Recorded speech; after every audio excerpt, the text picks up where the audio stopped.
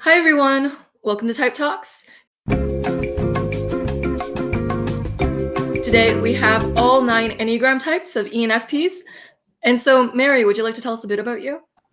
Hi, I'm Marie. I am an ENFP, obviously Enneagram 1, Wing 2, and I came to that conclusion through much trial and error and mistyping.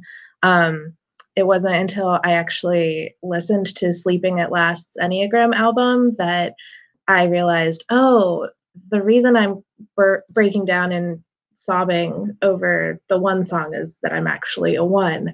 So that's been a journey for me. I'm active on Twitter at jmariewritist, and I talk about books and fandom and writing stuff and working on a novel and some short stories. So that's what I do. Absolutely lovely. And Caitlin? Hi, my name is Caitlin Hawekotte. I am an Enneagram 2. I'm pretty sure Wing 1, pretty sure. I am a certified Myers-Briggs coach as well as a certified strengths coach for CliftonStrengths. And I'm currently, I've been doing some co-coaching with Heidi in her soul boot camps, which I'm sure she'll talk about. Excellent. And Deb? Hi guys, I'm Deb Donndelinger. I have known I was a 3 since 1992, but it was only a couple years ago that I figured out I was an ENFP, and I do one-on-one coaching transformational work using a whole bunch of different models. Yeah, and I don't like social media, so you have to find me on my website. Cool. And Chloe? Hi, my name is Chloe, and I am a 4 with a 5 wing. For sure. And Shan? Hi guys, I'm Shan. I'm an ENFP, obviously, 5 wing 4 SXSP. I'm a doctorate student studying acupuncture and Chinese medicine. I'm just starting up on a little YouTube channel and not much yet, but plenty of blending of classical Taoist Chinese theory and philosophy blended with type stuff coming. Very excited about it. Anyway, on to Sara. Hi everyone, I'm Sara. I'm a 6 wing 5, pretty sure on the wing. And I don't have anything to plug. I'm pretty much only on social media for fun, but I am mom to like the best 16-year-old on the planet, in my opinion. So I have to shout out to him. And also, I've been doing MBTI stuff since I discovered Kiersey in like 8th grade, but never really got into Enneagram until Heidi's boot camp a few months back. Finally made it accessible and not like my head was going to explode. So big shout out to the boot camp on that one. And over to Aisha. Hi, I'm Aisha. I'm a branch manager in a bank. I know I'm an ENFP. I learned about that about a year ago. I'm pretty sure I'm a 7. Only because I like toy with all of it, but really just the way I look at the world, like I truly believe that if you're doing FI work and if you're like following your heart and listening, then you're like making the proper contribution. And when people are doing that, like, wow, the world is incredible. It's so incredible. But I truly like believe that. So I don't know if that's like a social instinct. That's cool. But when I listen to, I think I need to like listen to it and have a rapid conversation or something. But anyway, on to Heidi. Hey, I'm Heidi. I'm an 8 wing 7 ENFP, social sexual, and as has been mentioned a few times, I do a lot of work with ENFPs, 9FPs.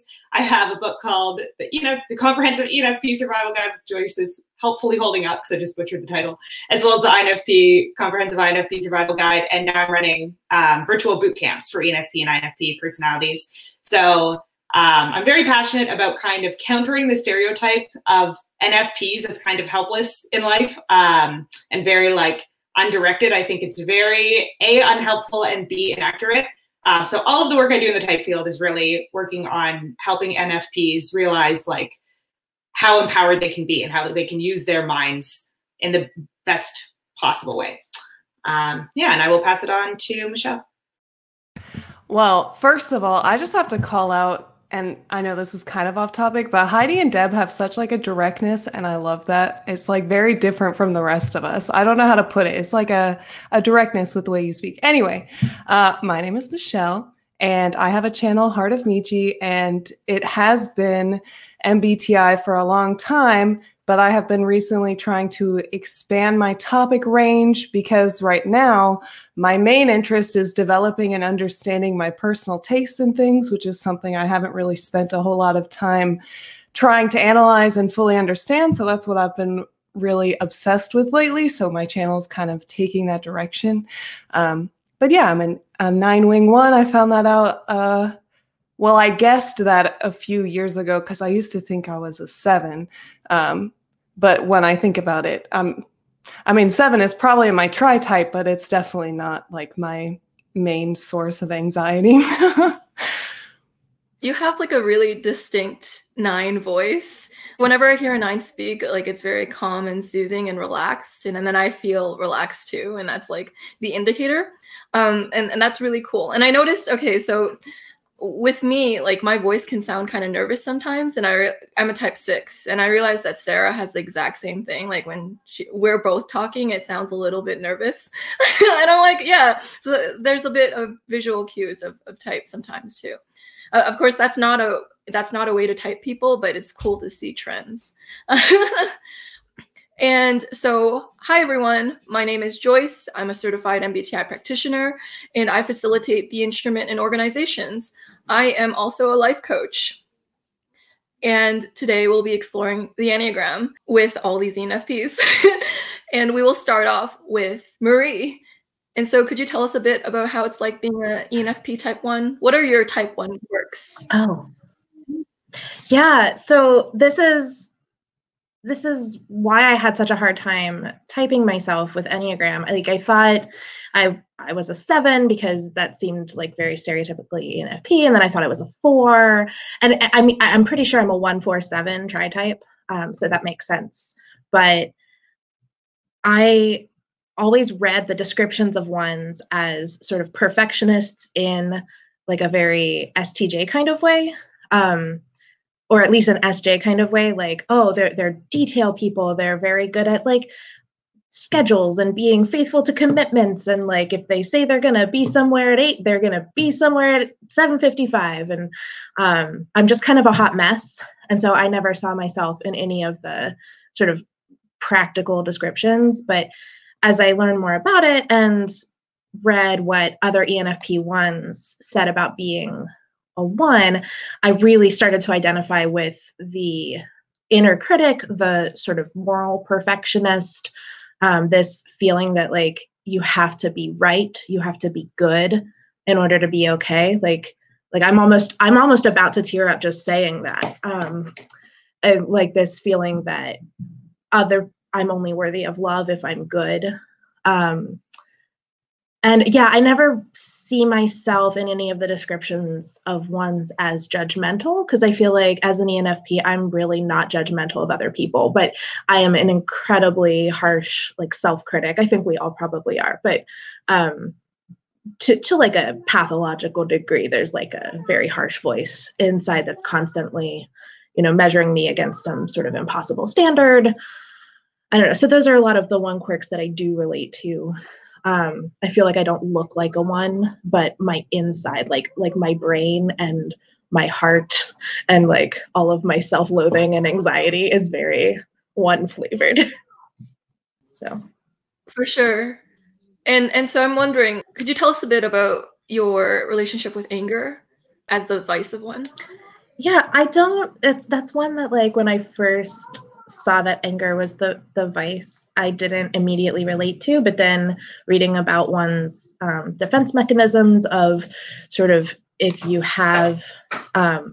experience a negative emotion, then you like over exaggerate its opposite. So like trying to seem really on top of it and in control, and like, oh, I resent this person, so I'm going to go out of my way to like treat them fairly and rightly, and I'm going to sulk about it in my heart, but not like show it.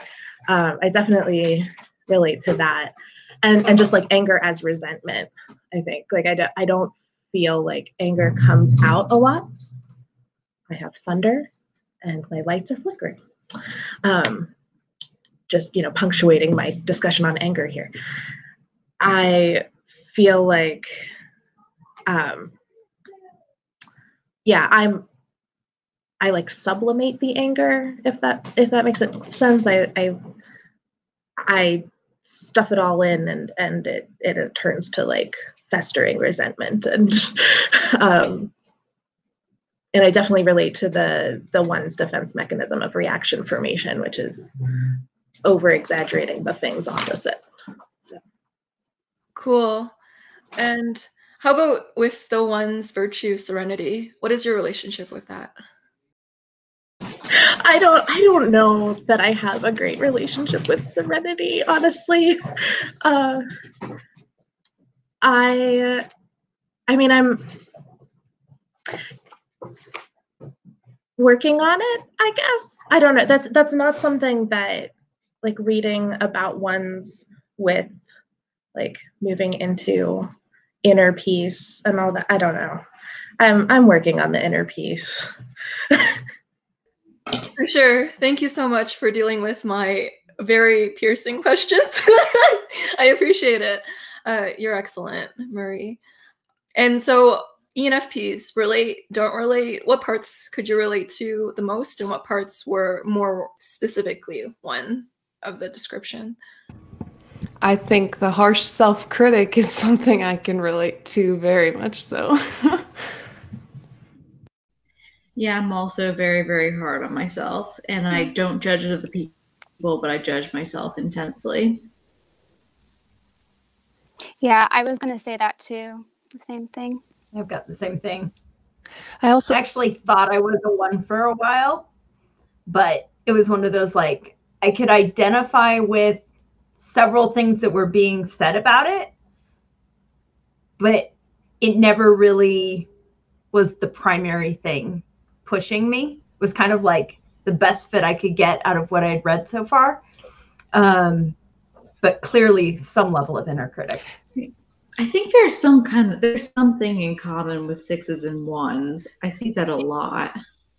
Like there's something going on there. Totally. I was at Catherine Favier's workshop 2 days ago, and she had a panel of sixes, and she asked them, like, what type did you think you were before you found out you were six? And like half of them said one. And I'm a 6 too, and I also typed as one for the longest time until people kept telling me you're 6. I remember that. Yeah. I've been seeing that across the board. It's across the board. Yeah. I guess because they're both compliant. Yeah. Who are push themselves hard, right? Absolutely. Yeah. I really related when Marie said, I don't know if I have your exact words, but when you said the feeling of having to be good to be worthy or to be loved, that one was like, ugh. Like that's definitely. Can I just strong. chime in? The serenity, Marie, you radiate serenity without even knowing it. Yeah. So. Deb, you're gonna make me cry. Okay. Like, that's not allowed. I did my makeup for this. No. Yeah. I do not radiate serenity. Like, you can feel the difference. Yeah. So, yeah. Great discussion, everyone. And so, Caitlin, could you tell us about your experience as a 2 and your quirks? Yeah. Oh, that might take a while. No. Let's see. Okay. So I think the biggest thing for me is a 2. And I wasn't sure if I was a 2, but then when I went through Heidi's boot camp, in the first round, we went over Enneagram. The first time that she did it, she had some videos on that, and seeing it through the lens of being ENFP as a 2, and that you might serve people's needs a little bit differently, because I'm not really great with physical needs. Like I barely tend to my own physical needs, let alone be aware of somebody else's. But I am very aware of people's emotional needs.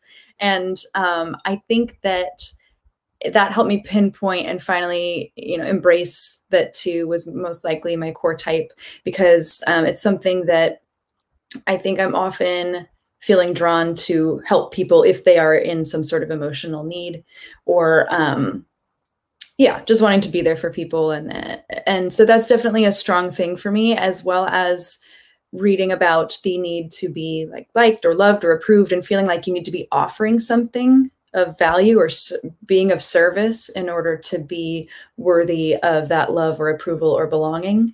I think what plays into it a little bit, I'm the youngest of 4 kids. So I think that maybe, I think especially when I was younger, I thought I had to be, funny or positive or happy or bright, to just get whatever attention I was looking for or whatever that is. So I think it all kind of plays in together, and I don't know which comes first really. But and then I think with that, with the reason I think wing 1, like I said, I relate to what Marie said about feeling that need to be good as well. So it's like I want to be really good. I want to follow all the rules that doesn't make any problems for anybody, and just go along with everything, and also serve people in whatever way they might be needing in that moment, specifically emotionally speaking. That is so loving. That makes you a great mother, Caitlin, that you're just always tending to your kids' emotional needs. Thank you. It feels a lot better to be out of the, I'll tell him this when he's older too. The infant stage, when you're not a person who's super in touch with physical needs, it's really taxing because you have to be much more conscious and make a much more intentional effort for it. But now that he's a little over 2 now, you'll probably hear him at some point. Now I feel like, okay, it's getting to my time where I feel like this is where I'll thrive more. That's excellent. And so you'll notice. I was crying because of that one. Because I always tell Lila, I love you more every day. As she gets older, because I learn more and more about her. Yeah, when she was a baby, she was just a creature. And once in a while, they're like a pet. But the personality that they unleash, wow. Yeah. I just really want an ENFP mom now. They're just so unconditionally accepting of their kid, and so always extra and embarrassing. I noticed with Caitlin's voice, it's very smooth. So I noticed the Enneagram types that have the smoothest and the warmest voices tend to be the 2 and the 9, just from trends. So don't type by visual cues, like I said, disclaimer, but you can see a little bit of a trend there. And so, Caitlin, could you tell us a bit about the 2's vice of pride? Yeah, this one, I feel like I'm still working this one out. I don't know if I'm just not wanting to accept it. But yeah, I struggle with it. It makes sense. I was reading more again today, and I've read it a few times about that. It's more about pride around not feeling that you have needs that anyone, 2s tend to be there to serve other people's needs, and then feel like they don't have any, that or believe maybe that they don't have any, even if they do, and that maybe they serve those needs to somehow get their needs met without having to ask for it. And so I think I'm still coming into awareness about this one, to be honest. I'm trying to get better. So sometimes I'll specifically say something to my husband if we're having a conversation, and I'll have to consciously stop and say, what I need from you right now is this. I just literally have to say it to him. But I've only just recently become aware of what the thing is. I think I used to just maybe just feel sad or feel upset and not know why. Because maybe I had never even, it's not so much that I'm not stating a need that I'm aware of it. I just wasn't even aware of what that specifically might be in the first place. So yeah, I think, and it can be difficult to ask for help, I think, and be the person who needs something. And that's another thing I'm becoming aware of, that I never want to put anyone out or be a burden or anything. So I think that's why I tend not to say, but it's not that I don't have, I know I have needs and they're in there somewhere. I'm just getting better at addressing what they are. I'm glad you're on the road of addressing your needs. Your needs deserve to be acknowledged. Thank you. Thank you for that. Mm-hmm. And so Caitlin, could you tell us a bit about your relationship with humility as the virtue of the two? Yeah, that one I'm more in touch with, not because I've mastered it or anything, but just because my parents always drove home that idea. The way I was raised, it was always that you know, you don't brag about things, and you like, confidence was good, but not arrogance. And there was always this thing about I don't know, you just not thinking of yourself first. It was thinking of others and stuff like that. So yeah, I feel like my whole life I've tried to hit this balance, because they're very supportive and always wanted my siblings and me to be confident, but not to a point that it would be taking away from anyone else. So humility was something that we talked about a lot. So I think that that's something that is more familiar to me than thinking about pride, which is something I'm still reflecting on. For sure. I noticed a lot of the defense mechanism of the two in your answer, of repression, where you talk about repressing your own needs while taking care of other people's. Very beautifully put. And so ENFPs, what parts did you resonate with, and what parts were a little foreign to you guys? Well, I'm a two wing, so I really related to a lot of it, especially the bit at the beginning about, you know, you don't see yourself in the description of tending to physical needs as much, but emotional needs. And that was sort of a breakthrough that I had, again, listening to the Sleeping at Last Enneagram album, which cannot recommend enough. The 2 song also brought me to tears, which I guess apparently I use as some sort of barometer of reality. I don't know. But yeah, just the impulse to take care of people and to, you know, meet their needs and be what they need in that moment, that can be like emotional and spiritual and like beyond just sort of like, oh, here, I baked you cookies, because that's not, I wish it were my love language, but it's not. I want other people to say too, but before I forget, I just wanted to comment that I drove around one night and listened to every single song on the album for Sleeping at Last to wait. And that one hit me so hard. And I'm the same way. I use the crying as a barometer, because I usually think that tears are touching something that's true. And with that song in particular, the beginning, I think they're talking about physical needs. And then when it got to more emotional needs in the song, that's when I was like, kind of lost it and just felt that. And I think there's something about wanting to be that like, he talks about the ocean and this like thing of love for people that you would all, you know, I think deep down a 2 would want also. So they want to be that for others. I really related to the lack of awareness about your needs. I think like as an 8, that's something I deal with. Like probably once we're aware of our needs, it happens very differently after that point. I can like over-assert my needs in a not healthy way. But I also struggle with like identifying what kind of my more subtle needs are. Like unless they're right front and center, I don't have a strong awareness of them. And especially like having that auxiliary FI that can be ignored very easily. I think that that's probably a common challenge with a decent amount of ENFPs. But I really resonated with that. And then I was just going to say also with the humility piece, I think, and this is because like 8 integrates to 2, right? So it's like I've kind of worked with 2 energy a little bit myself as well. I think the humility piece is actually less so like recognizing that you're like humble about, you know, whatever you're doing, and more so about realizing like, oh, I have as many needs as everyone else. And I am not like stronger or more inherently capable of like dealing with those. I also have to kind of work with like the childish and needy aspects of myself. And that's something like I have not at all, not even close to mastered. But I think that's the difference between, let's say, like the humility of the 2 versus 3 shows up slightly differently in that way. And yeah, that's definitely like the 2 energy is something I've had to work with as well. I think for me as a 4, I relate a lot with 2 in that it's the number that I disintegrate into when I'm not doing well. The only thing that's different is I am very aware of what my needs are. I can imagine how it feels to not be.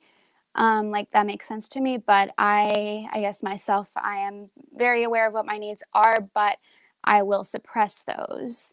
I find myself like, yeah, not like I'll take care of others first to ignore those needs that because I feel like they might not be able to be met.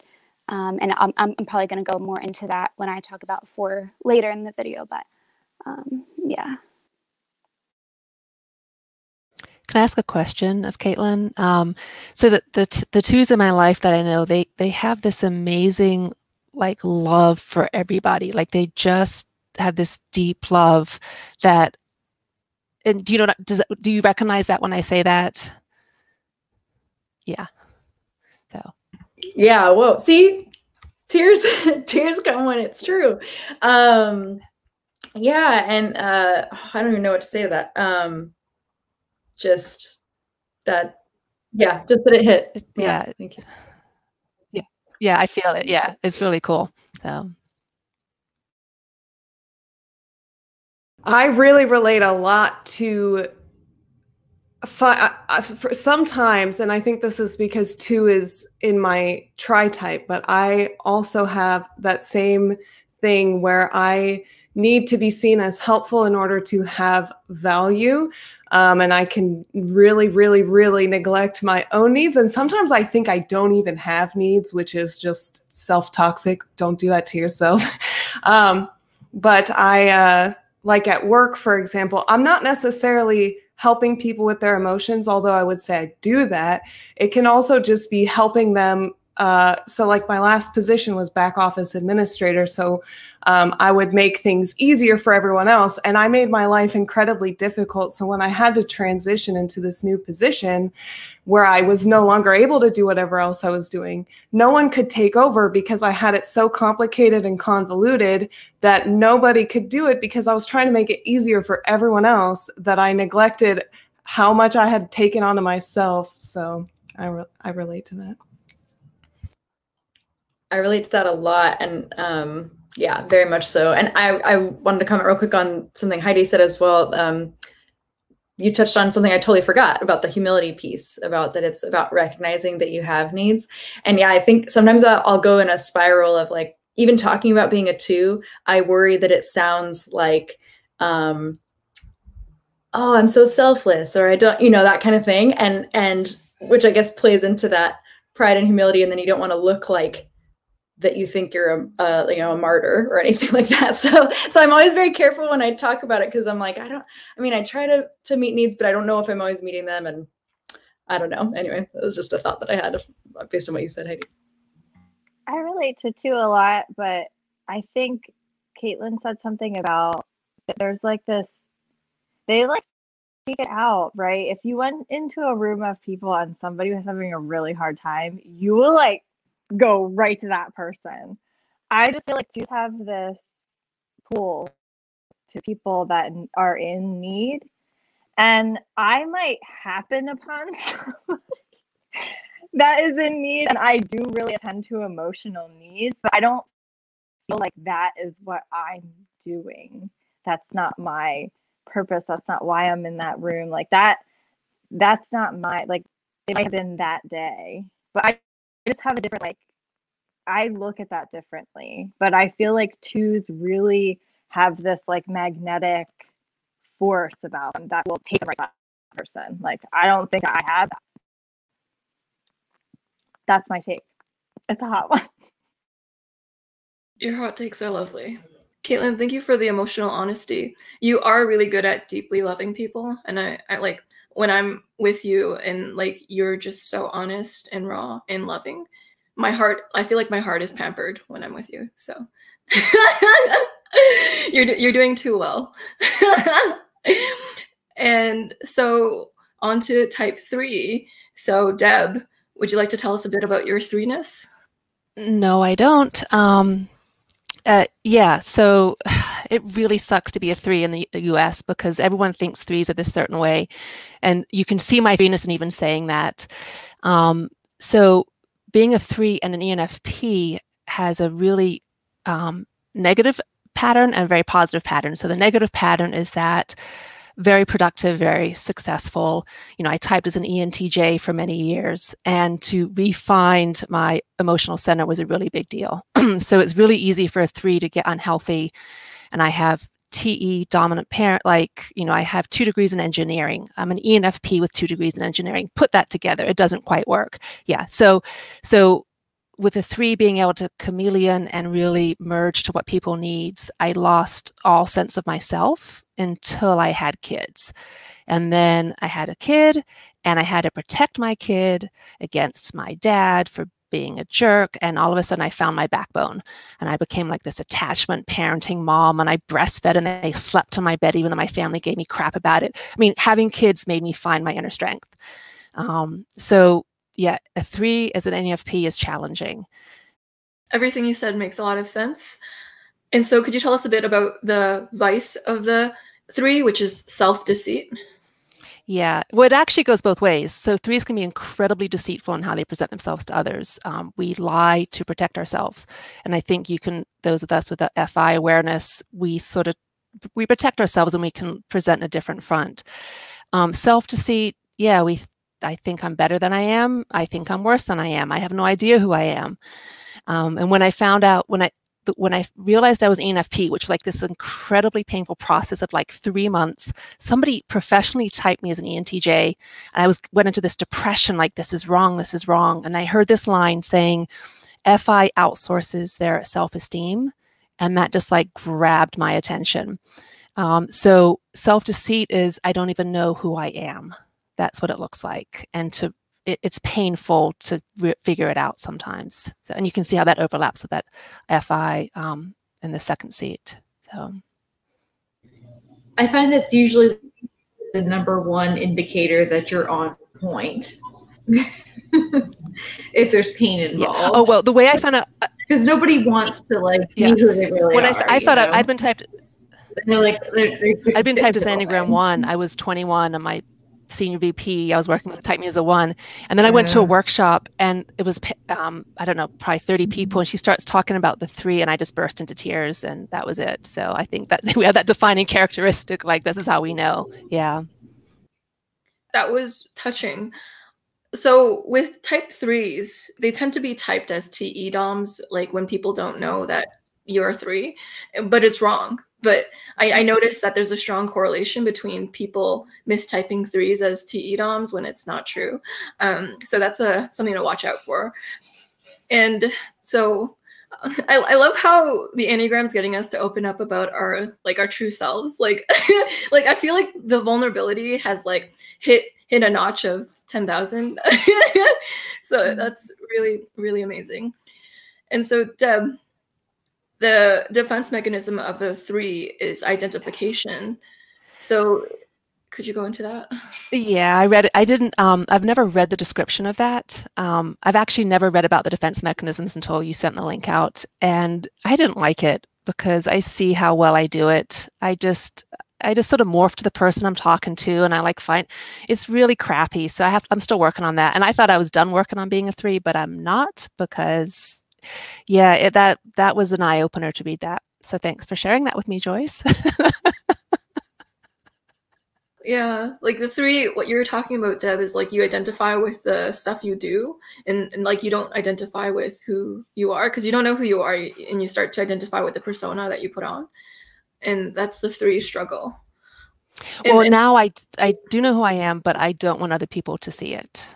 It's vulnerable to show that. So yeah, that's the vulnerability piece, is showing it. Beautiful. And I really identify with that a lot, because I disintegrate into the 3, and definitely when I'm under stress, and we'll get into my projection later, but it's similar, but there's this weird projection on top of the integration as well. Like it's, I don't know. All I can say is like, I really resonate with that, especially in times of stress. Obviously I don't disintegrate into 3, but I have, my tribe type is 539, and some of one of my best friends and a family member I'm very close with are both 3s. So I have plenty of precedents for that. So even just some aspect of like, oh, I know who I am and I'm confident, but you don't get to have that, you know. I get that, like on a visceral level. And I admire the fact that you're even out here just saying that and being willing to be vulnerable enough to say that. You know, that's a struggle for a lot of us, and here you are, like pioneering and saying your truth. Yeah. And it feels like that's an ENFP thing. From what I've heard from other ENFPs, I don't know. Yeah. So, but I want to talk about honesty. Can I talk about honesty, the gift? So it's great. Like I get to be honest about my stuff and my struggles. So, and by being honest about my stuff, I inspire other people. So I've learned it's so much easier just to, like, you know, my podcast is about me working through my own emotional stuff. It's easy to do when I realized it gets me to a better place. And I don't know if that's what honesty means as a virtue in Enneagram terms, but that's how it's like being honest with myself. And also, one of the gifts of threes is that we see the individual brilliance of each person. Like we really see how they shine brightly as individuals. So I was like seeing the honest version of other people in their positive sense is how I experience it. So, and that's really, it's totally worth being a three to be able to feel that about other people. So I can already tell that when someone rewatches this, they're gonna like shed a tear just listening to that. Because like, I don't know, there's something very vulnerable about mentioning how it took a while, but now you're able to be honest with yourself. Like it's very relatable, and it's like it like it's the most important lesson in someone's life to learn. And so it's basically, it'll hit hard with people's hearts. I don't know. So it's affecting me too. And yeah, amazing. And so ENFPs don't relate your thoughts. I feel like threes always have this innocence about them. Like they just, when they learn something, they're like, oh, like, and then they want to share. Like I always feel that from threes. And it's like, I might know something that would be hard for me to admit, but like, I don't have that wondrous, I don't know. Like I saw it in Deb and it was like, really, it's so cute. I love it.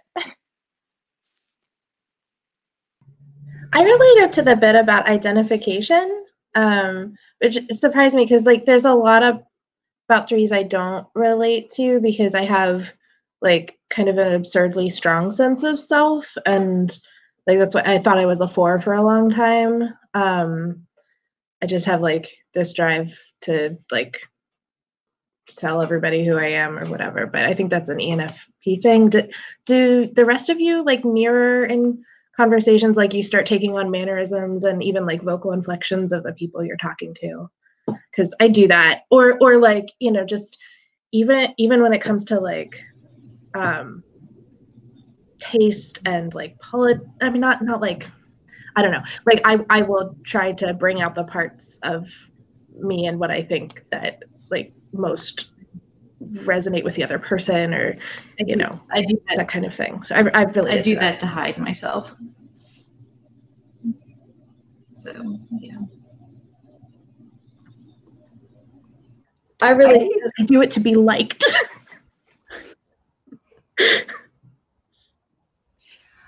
I do it when I'm unsure of myself. Like the more unsure of myself I am, the more I'm going to try and start from that point of empathy, because starting from that point of empathy is just a core ideology that I trust. And I know that if we can find agreement, everything else can come naturally. So I'll try and put myself in your shoes, identify, over-identify, identify some more, whether it's mannerisms, voice, inflection, different jargon in different spaces. I'll really adapt my language a lot to whatever I think the other person needs. But I do sometimes let myself get lost in that. And I think the less confidence I have, the more I'm doing that. Or even if I am confident in one aspect of what I'm doing, if I'm been under a period of stress as well, I'll do that more. And sometimes it doesn't straight up feel like hiding. It's not as conscious when I do it. But I'm either trying to mask not being confident, or I'm actively using it as a strategy to get my way and get buy-in. But it's not like there's no in between. Like it's one or the other. And one's very conscious and one's very subconscious. Does that make sense? And so I never try to put myself in someone else's shoes. You said that. I'm just trying to figure out what they want. So I don't care about what it feels like inside of them. So I think that's the difference between the 3 and the 6, that you have the capacity to see multiple views and perhaps other, but I would never, I only do that when I really don't understand the person. I'm trying to figure out how to respond to them appropriately, but that's not what it's more like, what's their facade? What is my facade? How does my facade meet their facade? So that was really interesting that you said that. Yeah. That's fascinating, because I couldn't even begin to think about how to meet somebody's needs without considering their motivation. You mentioned like not putting yourself in someone else's shoes. And I wonder if you don't give yourself permission to put yourself in your own shoes. So it's harder to do that for someone else. So that's just food I for would thought. perhaps agree with you, maybe, or maybe not. That's so interesting. I just have to say, I just realized I've never even, I don't consciously think about a facade on one end or the other. And I realized that is where Heidi and I've talked about this when we talk about vulnerability. Like I've gotten into trouble with that. Said I've noticed that I'm the kind of person, like I played a game at school in a program where we were supposed to go around and trade certain things that were worth some unknown amount of something. Anyway, you were going, can I have 1 blue for your blacks or whatever? Or your reds or greens, and I would just say, oh, here's what I have. Like, what do you want? And maybe I can help you. Like, I just, that's so fascinating to me. And I love how like clear you are about the process and the way that you're thinking about it. I should have a little bit of that more sometimes. It would probably be helpful. I think one thing that kind of stood out to me, because like 3, 8, and 7 all being assertive types, I think what I heard when you were talking was like this sense of toughness with yourself and the way that you describe yourself. Like I can tell that there's like a standard you're constantly holding yourself to. But then when you talked about being a parent, there is this softness, and like you were so able to be protective and aware of the vulnerabilities in someone else. And I think that that's very much a pinnacle of the assertive types. Like there's a repression of our own vulnerability, but then a very proactive approach to the vulnerabilities of others. And I really like related to that on a very visceral level. And if I'm like mischaracterizing you, correct me, because I kind of read between the lines there. It wasn't something you directly said, but that really hit home for me. Thanks for saying that. I would completely agree, and I never have thought of that. So yeah, thanks, Heidi. I was just going to say, I felt it from you when you said that comment to me earlier. I totally felt that softness.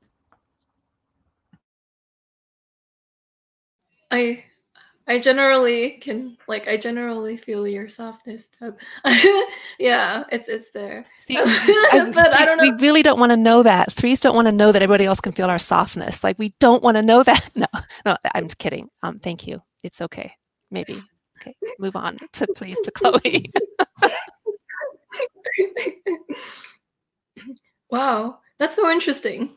So like Heidi said, the 3 and the 8 are assertive types. I wonder, is there another assertive type as well? 7. I love this. Flexing. Yeah, I agree. I'm very, like I said with Caitlin, like if somebody is in need in that room that I'm always picturing of people in need, I'm very like conscious of that. And I feel like that's what I've been doing with a lot of my work activities are based on like, okay, this person feels, if we could all be more vulnerable and we could actually be out there and more present and honest, and then a lot of problems could get fixed all at once. Like it would be like, if we can create this safe space, then everybody can just be vulnerable in, then it's like, who knows what's going to happen? Like that's, I'm always trying to create an environment.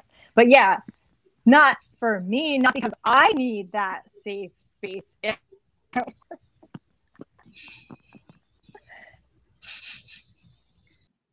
And so, Chloe, would you like to tell us a bit about your 4 life? Well, I might just jump in and talk about the vice first, if that's okay. I thought it was like Deb. I didn't know the stuff that you had sent in the chat. A lot of that stuff I hadn't read specifically, and I was just coming aware of some of that stuff. It was pretty interesting. But I guess for a while I was between 6 and 4 on those types that I could be. I was stuck between those, and I landed on 4. And I guess it was difficult to discover that I was a 4, because a lot of 4 descriptions are very ENFP-ish, and FI is depicted as this individualist and stuff like that. And so I thought that I could be an ENFP 6. Like, I wasn't sure if that was just my being an ENFP, the feeling like a individualist or things like that. I do relate with envy. I don't relate with the 4 descriptions as much, in that I don't feel the need to be super special or super unique all the time. Like, I want to be special, but I don't seek to be more special than other people. And I'm not particularly super intimidated when other people do show a large uniqueness in their creative expression. That could be just growth I've done too as a 4. But yeah, I guess where the envy could come in, or the feeling like I need to distinguish myself, is coming from a place of that that I feel like I don't have a substance, I don't have anything inside of me, and that if I don't do something unique or dress in a way that's kind of unique, that I will just get lost in the crowd, and that I won't be seen. So it's not coming from a place of feeling wanting to distinguish myself, is not coming from a place of wanting to be better than others, or like an elitist type of thing, but it's coming from a place of feeling like I don't have anything, or any kind of substance, and then kind of building up from there. Like, and so when I dress uniquely, or when I do something that might seem unique, it may seem over exaggerated, and so maybe it seems like I'm trying to be that I think I'm more special, or more deep, or something like that, but that's not really what that is in me. So yeah. It's very 4 of you to start with the vices. Like, the most melancholic type goes like, "Can I start with the vices?" I'm like, that's very fitting. And so, Chloe, could you tell us a bit about the virtue of the 4, which is equanimity? Yeah, that's definitely something that I'm still working out. I feel like I've gotten kind of a good grasp on it, especially as a wing 5. I like to figure things out. I like when things make sense. And I feel like just being so aware of my subjective emotional experiences, and of others as well, that like there's definitely a con to it, where I where if I let myself sink too deep into those experiences, and I get stuck in them, then that can be a problem. But it also, being able to move through the feelings, and being able, because in order to in order to get through the feelings, to overcome them, or just like in order to be able to get through heavy emotions like grief or loss or things like that, one needs to be able to sit with them and work through them and be aware of them. So I feel like that has given me that ability, and also to be able to help others do those things as well, like not making people feel ashamed of how they feel. Like I really believe that all emotions, they matter. They all are pointing to something that needs healing. Like I can be very frustrated with people throwing around the word triggers and like stuff like that, or just like making jokes about them, because all feelings, emotions, and triggers, they just point to an area of the psyche that needs attention and love, and yeah. Definitely. I love the emotional awareness you bring. Yeah. And so, Chloe, could you tell us a bit about your defense mechanism, introjection? Yeah, kind of a bit of like what I touched on before. I don't tend to like to minimize, or set myself apart from anxiety, from whatever emotions I may be experiencing or struggling with, in order to be able to cope. So I think I take those on, and I would rather talk about them outwardly and be vulnerable emotionally with others about what I'm going through and experiencing. I feel like it makes me braver to be able to take on the world, and I feel like if I take it on, then I won't get criticized for it, if that makes sense. Like if I'm already talking about it and I've already identified with it, then I can't get criticized for those things. So yeah, it's almost like you internalize all the bad things, so then if someone tells you it, you already accepted it yourself, so no one can really hurt you with something you already know. Yeah. That's profound. Exactly. Yeah. And so ENFPs, relate, don't relate? Any commentary? It's my wing, so yeah, a good amount of it. Like I sit there and consider how other people's emotional experiences, like very personal emotional experiences, are influencing their thinking and their stories and what they're communicating to you. And that whole part of, like she said about, like, if I own it first, then it can't hurt me. So if somebody, like, Effie's a critical parent function for me. So if Effie tries to sit there and say, like, you're not behaving properly because, like, something, whatever, you're stubborn or whatever they want to say, then I'll be like, yeah, that's right, I knew that. Like, you can't hurt me, you can't move me. I'm already hurting, so I don't need more criticism. Yes. I don't need more pushing. So I get that for sure. And like that consciously not trying to be different, you're just kind of paying a lot of attention to, again, like the individual stories of other people and yourself too. So I get that. Be quick about it. You almost had me crying, Chloe, when you're talking about I have no substance. So I'm just yeah, that was like, for me as a 3 with a 4 wing, that's exactly it. You described it beautifully, how much it hurts and why we do what we do. So yeah. I disintegrate into 4.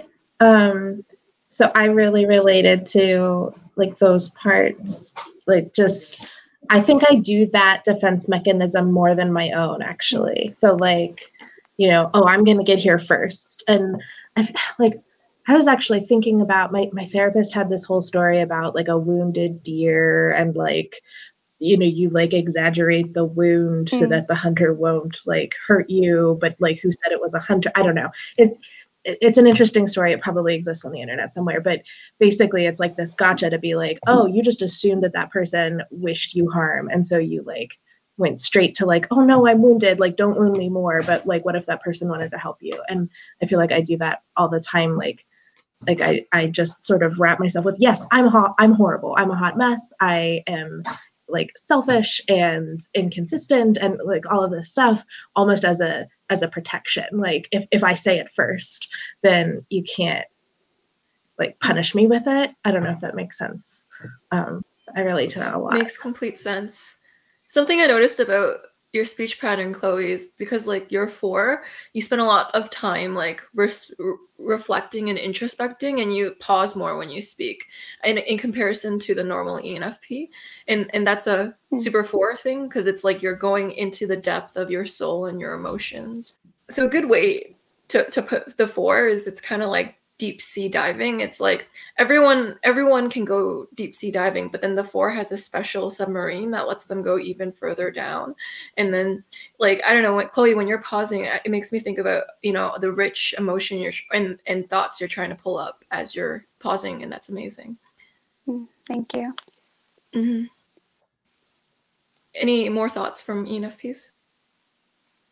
I thought when I was learning the descriptions, I considered like, because I really relate to people's individual emotional experiences, like I think that's extremely important in life. I think that is life.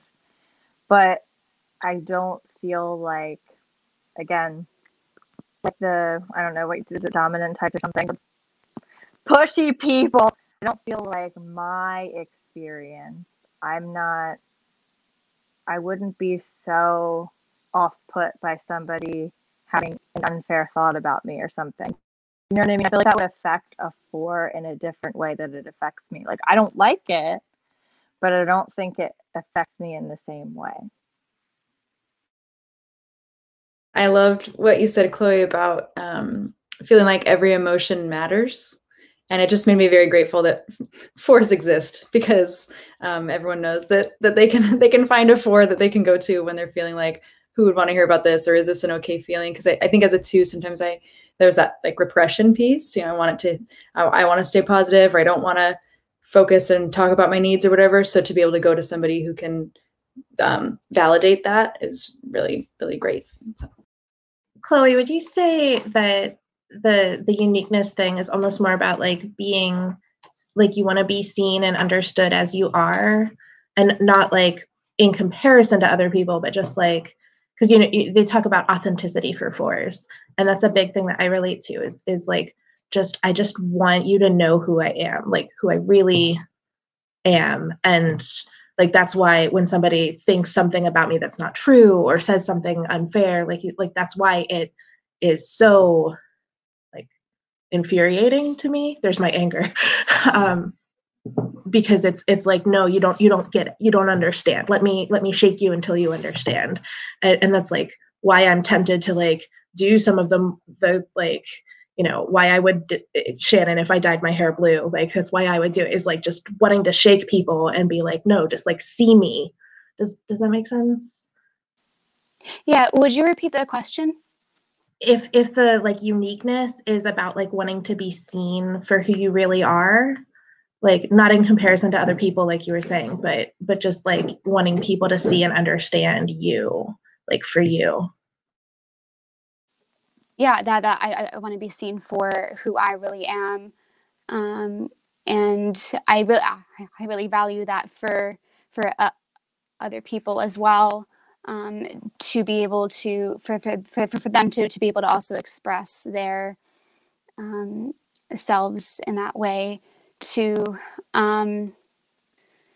if that makes sense. Yeah. Wonderful reply. And so time for the type 5. So Shannon, would you like to tell us a bit about your type 5 tendencies? Sure. So there's, you know, what do they call it? The vice, the vice, the virtue, and the defense mechanism. And honestly, I think that's convoluted, and I mean, I guess it could be helpful for some people, but I find it largely pointless. It comes down to a detachment, and that can be positive in some lights, and that can be negative in some others, depending on how well you're using that to cope, right? I remember I have a very strong SI memory of my parents telling me to stop crying because they wanted to tell me something, and I neurologically couldn't do it, but I felt so convicted to please them, and I tried like with all of my being, and in that moment, like feeling that break where I could suddenly, like, I could do it, I could hold it all in, I could shove it all down and watch them and listen. And there was that separation between myself, like my emotional self, and my cognitive self. And I've been able to do that ever since. I separate and I detach from like so many different aspects of my life, my mental self, my emotional self, my relationships between myself and one person versus other people, different aspects of myself. And I do that with information. So in a lot of ways that can be great. I mean, I could sit there and I can dissect a lot of things going on and be pretty fair and non-judgmental and really get to the bottom of what's going on with somebody without, you know, putting them in a box they didn't want to be put into, or be unfair. On the other hand, you know, sometimes you might not receive messages back from me for weeks, and you're like, does she even like me? And the answer usually is yes, I do. I'm just doing my thing. But yeah, if you think about almost like a scale, if you think about this quality of separation or detachment, I think it's true for all the types. We all have this little gift, this little quality, and that could be really positive or really not so great depending on where we are. So yeah, mine's whatever you want to call it, avarice, detachment, or the defense mechanism of isolation. That was beautifully, beautifully put. Yeah, to sum it all up, detachment is a good word, Shannon. Totally agree. And so the virtue of the 5 is non-attachment. So that's like your skill. When everyone is over-personalizing, the 5 is able to be like that Buddhist saying, yeah, where it's like that Buddhist notion of non-attachment. Yeah. So. Yeah, you know, like that comfortable silence when you're cool with somebody, you know, they're not out to get you, they're just sitting there going, mm-hmm. Like I'm very literally doing that most of the time. Like I'm usually not assigning any particular meaning to what somebody is saying. I'm thinking about like, what is it like? I have this very like romantic, because I'm a sexual 5 on top of that, in terms of instinctual variant, a very romantic attachment, like view of life, right? Where the constant question, it's a very old movie, but I don't know if anyone's like watched any like 90s movies. City of Angels, there was this scene where the guy said to the girl, like, or no, it was the girl said to the guy, like, I want to know what a pear tastes like. He's like, you've never tasted a pear? He's like, no, I just want to know what it tastes like to you. That's kind of my constant mindset. Well, just because I know what something is doesn't mean I don't know what it's like for you, or what it's like in this frame, this any frame, or that any possible frame. So I'm always, always wondering and trying to get to the bottom of things. And not for any particular reason. Like I don't have an intention. I don't have thing I want. I like purely the knowing is what I'm after.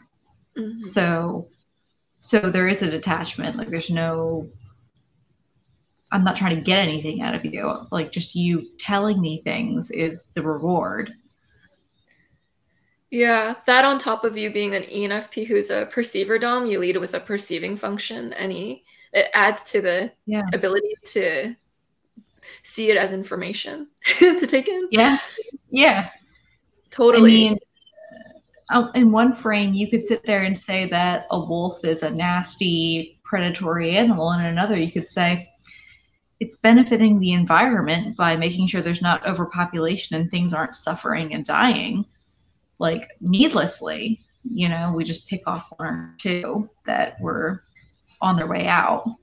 So there's always different ways to see things. So, like, who am I to assign meaning, like assign judgment in that way? Yeah, I want to see the complete picture of what a thing is, what the wolf is, or what the thing is. Yeah, that's beautiful.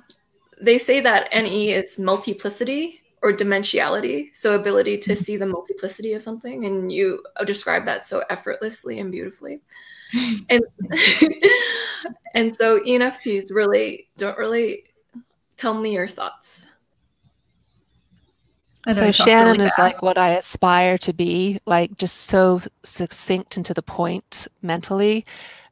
If you put us in the same room, I don't think people think we were the same type just because of how clearly you think. So I think that's showing the real difference in the Enneagram types, the 3 compared to the 5. So just the mental clarity came up through so clearly for me as something I would admire but not think I could be. Yeah, I mean, 5 is my wing. So I definitely have some of that detachment and the love of figuring out what something really is, just for like the purity of the truth of whatever that person's experience is. And then, you know, it's fun to, I think I really related when she's talking about sectioning things and putting things in the right context, in the right containers. And it's, in my head, it's all, you know, like what's the coefficient in front of the variable, because I'm kind of mathy, but everything's got to be in the right context. There's no one answer for anything. And certainly, even though I would try and consider all the facts, I know I wouldn't ever have them. So yeah, I definitely relate, but it's a thing that helps me. It's a thing that I do, but it's much more like a tool that I can pull out. Kind of like, you know, you think about TE in that tertiary position and you can kind of consciously go grab it. It's not where I'm swimming every day, but I very much relate to all of it. Does that make sense? Look at all our heads go. It may help us go. I really relate to the extent to which you kind of differentiate between like your own perceptions and other people's. And I've always had, I feel like, a very natural kind of comfort around 5s. And I think that gave me some language for why. Like when you were talking about asking the question, what does this taste like? You're not asking what does it taste like for the collective. You're asking for you as an individual autonomous human being, what is this experience like? And I think that the 8 and the 5 tend to very naturally share that kind of worldview of like everyone is their own, and probably some other types, but everyone is their own like independent, autonomous human being with a completely different experience from everyone else. And there's, I think as an NE dom and as a perspective shifter, like a very, very natural tendency to want to explore and be interested in what that's like from all of these different perspectives. So I thought that was really interesting because it kind of gave me language for something that I was like, oh, that's very A, prominent in myself, and B, a good explanation for why I tend to vibe very well with 5s. Like, I think there's a mutual awareness. It's funny. I really relate to what you're saying about like wanting to understand everything and even like for its own sake and see how things fit together and like where things fit. You know, I'm a librarian by training, so organizing and understanding and analyzing information is like my jam. But I like the whole time you were talking, I was just like, what must that be like to have distance from it? Like I'm right there in the middle. Like I really struggle with like being too far into like even just harrowing news stories, or like I have to be careful like what I read, or like I can't watch scary movies with children in danger. Like I can't pull my emotional experience out of the like cognitive experience. And I just, it was so interesting to hear you talk about like the layers that you have. Cause I understand, I identify with part of that drive. I think the parts that are maybe more ENFP, but then just like the 5 bits of it, I was just like, wow, that must be so interesting. First, Deb, I think you totally have clarity of thought. So I thought that was funny.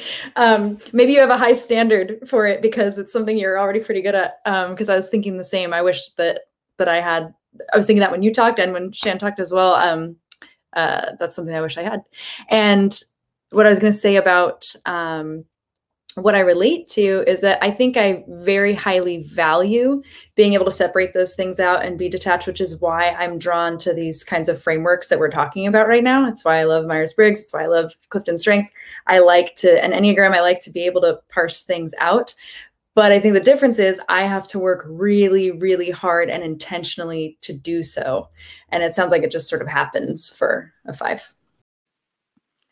Yeah, I was saying that's sort of flex for me.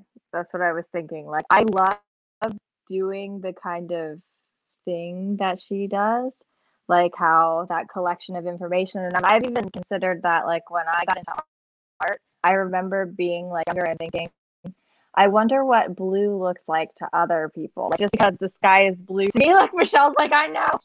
I thought that before. I'm like, yes. I wonder if your blue is orange or something. Like it was just my brain exploded that day because I was just like, everything is so subjective. And then I think the 5-ness of me is more like, it makes me nervous.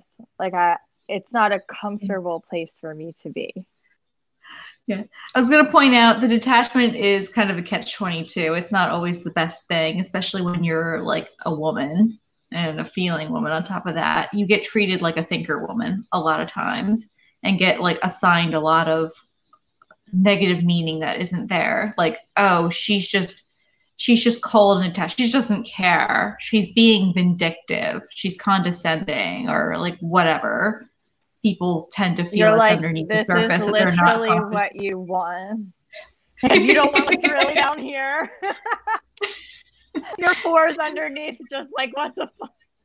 And like I do feel really a lot, and I'm very sensitive and feel very deeply, but it takes me a minute, you know, like to like come up with like the words, or like I'll have to go like process for a while. I'm sure everyone can relate to that with FI, but sometimes people will be like, what are you feeling? And I'm like, well, it doesn't matter what I'm feeling right now. You want something specifically, and I don't know what that is.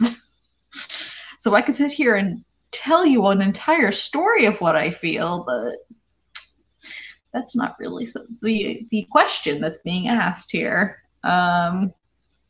Shoot. So yeah, the detachment comes with like a whole lot of nuance and like pressure. Like if there's an empty void, people will always fill it with something, whether or not it's true. That is so, so true. Any last thoughts before we move on to 6? Yeah, Shannon, I might have missed it. What has been your struggle towards development? Like what has been your aha integration? I don't know how to say that properly, but. No, I know what you're saying. Gosh, it's just been a mess. Because it's a strange combination of type to have. It's been a continuous journey. A lot of it is like, I mean, I'm just starting to make my content online and going after things I want to go after. And I'm actually like really happy and excited about it. Like, I feel like I'm on an upward trajectory, as my ENTJ best friend says. But it took me a while to find my thing. And sometimes I still want to cower back and hide and isolate. And especially now, like I'm dating someone who's also a 5, so I have to see a lot of my own tendencies on the outside and go, oh, that's why people thought that I was condescending. Ooh. Or why they thought I was glaring at them when I really wasn't. So I have to see a lot of myself constantly. But it's more of again, like a detached thing of like, you know, it doesn't matter what you, like, it doesn't, you can get caught up in that story, but all you're doing is not taking responsibility. Like, you're a part of everything. And by you refusing to take responsibility for your part of things, by like trying to contribute what you know, like, you're just forcing more effort onto other people. Like, I try to take the path of least resistance and not be noticed a lot, but like that's without totally getting rid of my individual attachments and viewpoints on things. But like, that's kind of the truth. If you're not taking responsibility for yourself, you're not putting out what you know and what you're about, your talents, whatever, you know, you're in some indirect way, you're going to make life harder on other people because you're not doing well. If you're not living up to your best potential, you're taking up your impact on things, and somebody else has to make up for that. And that's not fair. Like, that's not fair to people who love me. That's not fair to, you know, like 84-year-old me who's going to be on her deathbed going like, did I do a good thing with my life? Like, that, it's not fair to my mother. That's not fair to my father. That's not fair to I don't know. It's not fair to a lot of people, past, present, and future. So, like, even if it's not the best thing in the whole world, even if it's not totally complete and competent, you still got to contribute something, and that something is going to help somebody. So it's not like I tell myself all the time, and I constantly battle with it, is I don't want to like make these videos. I don't like being seen, but I still have to sit there and be like, it's not about you. It's about everybody else, and you're a part of that. And how bad would you, like, how guilty, like, how terrible would you feel if you know, made someone else's life harder by not making it easier for other people to be the best versions of them? How terrible would you feel if anyone else in this chat room didn't live up to their best potential? You know? So that's what I keep going back to. I could not possibly resonate any harder with anything you just said. Like that, like I felt that in my soul. That was so, like, such a mirror of the way that I feel about a lot of the work I do as well. So like, thank you for, again, putting that out there and giving me language. Something that was incredible. That's cool. That's a good sign that I'm going into my 8 there, because the 8 just told me that was good. That was resonant. Thank you. Yeah. You also integrate healthily to 8, Shannon, when you defend me from people who attack me. So like, basically, my whole life I've had. I channel my Nicki Minaj and defend you. Yeah.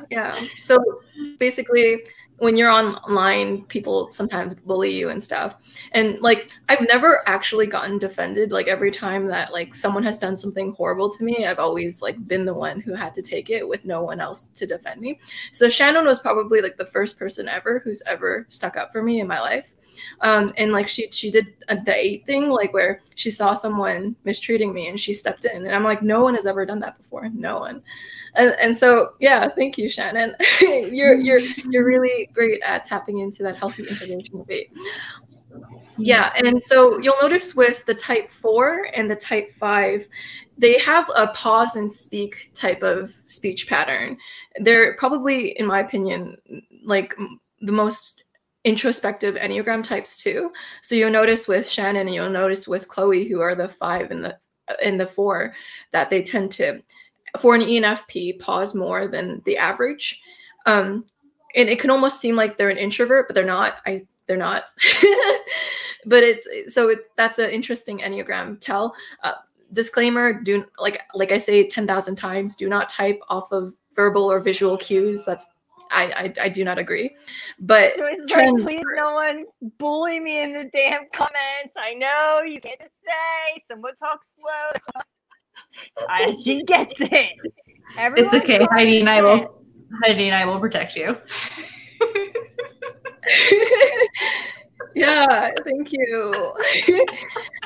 Joyce, I have to say, I just want to give you a ton of credit for all the work that you do, because I was sitting here feeling nervous about things that I said just in the last hour, and you pump these out constantly. So it gives other people, I think, the courage to do it too. So thank you for putting yourself out there. Oh, thank you. I'm glad that I give you surrogate courage. So a word that I've liked to add to words now is the word surrogate. Like, I saw it used before colloquially, and it's pretty interesting. You add it to anything that someone else gives you. So like, thank you. I'm glad that I gave you surrogate courage. That And yeah, Shannon talked about endeavors that she's heading on. She has a YouTube channel called Ask a Hippie.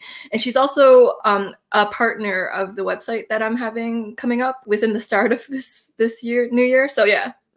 And so you'll see her around, and we're starting that up together. And so the type 6, Sara, would you like to tell us about your experience as a type 6? Sure. So my experience as a type 6 is really, there's a certain amount of sectioning that happens, but I'm on guard all the time. And I'm actually this like crazy optimistic person, but the way I get there is I assume the worst case scenario, and then I reason my way back to why I'm safe.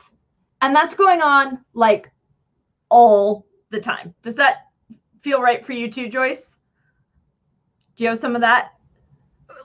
So for me, I'm a type 6. I do go to dark places, but I normally don't go to the optimism. So I'm you without the optimism. It's a very learned thing. But yeah, there is this natural ENFP optimism on top of it. So like, you know, whether it's political news stories or just people in my day-to-day life, or somebody says something at work, like I will absolutely assume the worst. And then once I've dealt with the worst case scenario, then it's not as bad. And then it's not as bad. And hey, we landed in this like super great place. And that's where the ideas come from. And once I get to that place, that's where I can do more of the, I don't know, NETE, go find a solution on the fly. And my background is in statistics and economics. So I've got kind of a very heavy math and analytics background anyway. So some of what Shannon was saying with having things in the right buckets, and you don't want to attribute things to the wrong source of the information. I'm there, but for me, it's not like, there is some beauty in the purity of truth, but that's not what's driving me. Like for me, knowing what's true is helpful so that I can be safe and know what to trust and what not to trust. So I hope that makes sense. But that's kind of where I am overall all the time. I think the best example, and I know I've shared it with at least a couple of people here, like if I wanted to explain my ENFP 6-ness, I am Catholic, I'm a late life convert, and I also absolutely love sci-fi time travel stuff. And I have spent a ridiculous amount of my life contingency planning for what happens if I got sucked back in time and I couldn't prove to the church that I was actually baptized, and like, how would I get into the sacraments?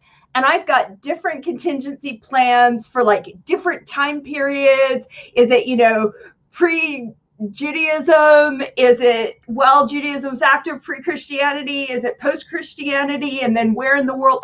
Like so many. And they have a ridiculous dependency on like knowing certain things in Latin for the post-Christian scenarios. And yes, I go and I start and try and learn Latin multiple times just in case. So that's my best description of 6 plus any Dom. So cute. Oh my god. I love it. That's where I am all the time. She's like, I need to be able to pray. Well, but what's interesting is it's more than just prayer, right? You can do that anywhere, but there's this community and there's this ideology that it took me a long time to find, and it's really like the only thing I actually really, really trust. And my life was a hot mess and until I found the church, and some of that is timing, and a lot of it is, you know, as I was developing around that same time. I joined the church when I was 33, so it was right at the same time I had my son, and like just kind of everything came together all at that point. So you don't want to like undervalue or overstate the faith component of that, but it's significant, and it is the going to mass is the most SI thing I do. It's the most healthy thing I do. It's where I ground myself. Everything else can come from that. But I know it's just one way that people get to that spot as well. Does that make sense? Like I don't, you know, I love how much like intellectual energy you pour into that thing that you love, that the community, and like how many people must get so much out of that too, and you just add that depth and that layers of knowledge to things to make sure that you can connect with them. Like that's beautiful. Well, I love how you like. I feel like that's so ENFP to be like, I understand that this is a subjective experience to me, but I don't want to belittle this experience because it's really magical what I have here. Look at it. Like, I relate to that. All I was thinking while you were talking about your contingency plans is how incredibly stressful that must be to have to feel the need to come up with these contingency plans. And like, I would imagine that as soon as you think, oh, okay, what if I was in this period of time, that you almost feel like you need to figure it out right when you think about it, and you can't wait until you get that figured out. Am I like reading that correctly? That's actually completely the opposite. Oh, interesting. Like, the way I deal with stress is I have a plan for everything. Like if I've planned for it, then I don't have to think about it in the moment when it would be stressful. And that's some so of that, efficient. Some of that's the way I was efficient. Yeah. Some of that's the way I was raised. Like my dad definitely had us doing fire drills all the time, and you know, we were prepared. That's an understatement. But yeah, like by starting in the worst case scenario and just knowing that you've got that covered, then you're freed up to just enjoy the moment and enjoy what's going on. You've already got it covered. I know where every exit is. I know where my earthquake shelter is. Like, I know where all of it is. And so I know what to do. And now I can just be here and enjoy these lovely people and focus on emotion rather than, you know, always being analytical about everything. But yeah, there's part of me that's always thinking and always planning. When you speak, you remind me so much of my best friend who's an INFP 6. And like, I love the combination of our types, because I think that where 8s and 6s are very similar is like our willingness to kind of look at the worst in things. Like both types will kind of not be overly optimistic. But I don't do the contingency planning thing. I'm just kind of like, well, if the worst happens, we'll deal with it, right? But I have no problem being like, oh, this person could do something really bad. Like this situation could go really, I don't assume the best in people naturally. So, but it's like, it's funny because my dynamic with my 6 best friend is like, she's always planning for what could go wrong. And I'm always like, dude, calm down, it's not happening. Like look around, that's not going wrong right now. But then when it does go wrong, so like coronavirus, right, at the beginning of this year, that happened, and I was kind of like, oh shit, like this is bad. And she just moved in with me right away. I was like, no, it's fine. Like, you don't have a pandemic plan? Like, I have a pandemic plan. So it's like, as soon as things were bad, she was calm. And it's such an interesting existence. And it's like, I find it intuitive sixes I vibe really well with, not so much sensing sixes, because I find I can't really like meet them where they're at because they're dealing with such tangible stuff. But I really love that about the six. Like, it's like they're so calm in moments of crisis. And I think they aren't given enough credit for that as a whole.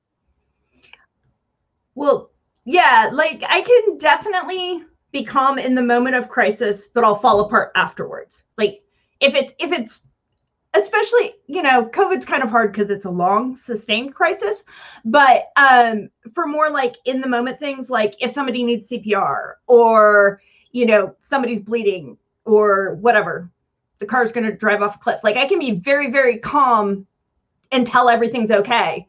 And then once I'm sure everyone's safe, that's when I'll just be like, okay, here are all the tears come. Now I'm shaking. Now I'm freaking out. But it's after everyone's safe. Like there's a real safety thing there. But yeah, with coronavirus, like, again, don't want to mitigate the upheaval that it's caused in millions of people's lives and tragedy and things like that. But from where we were sitting, it was like we were 2 weeks ahead on everything.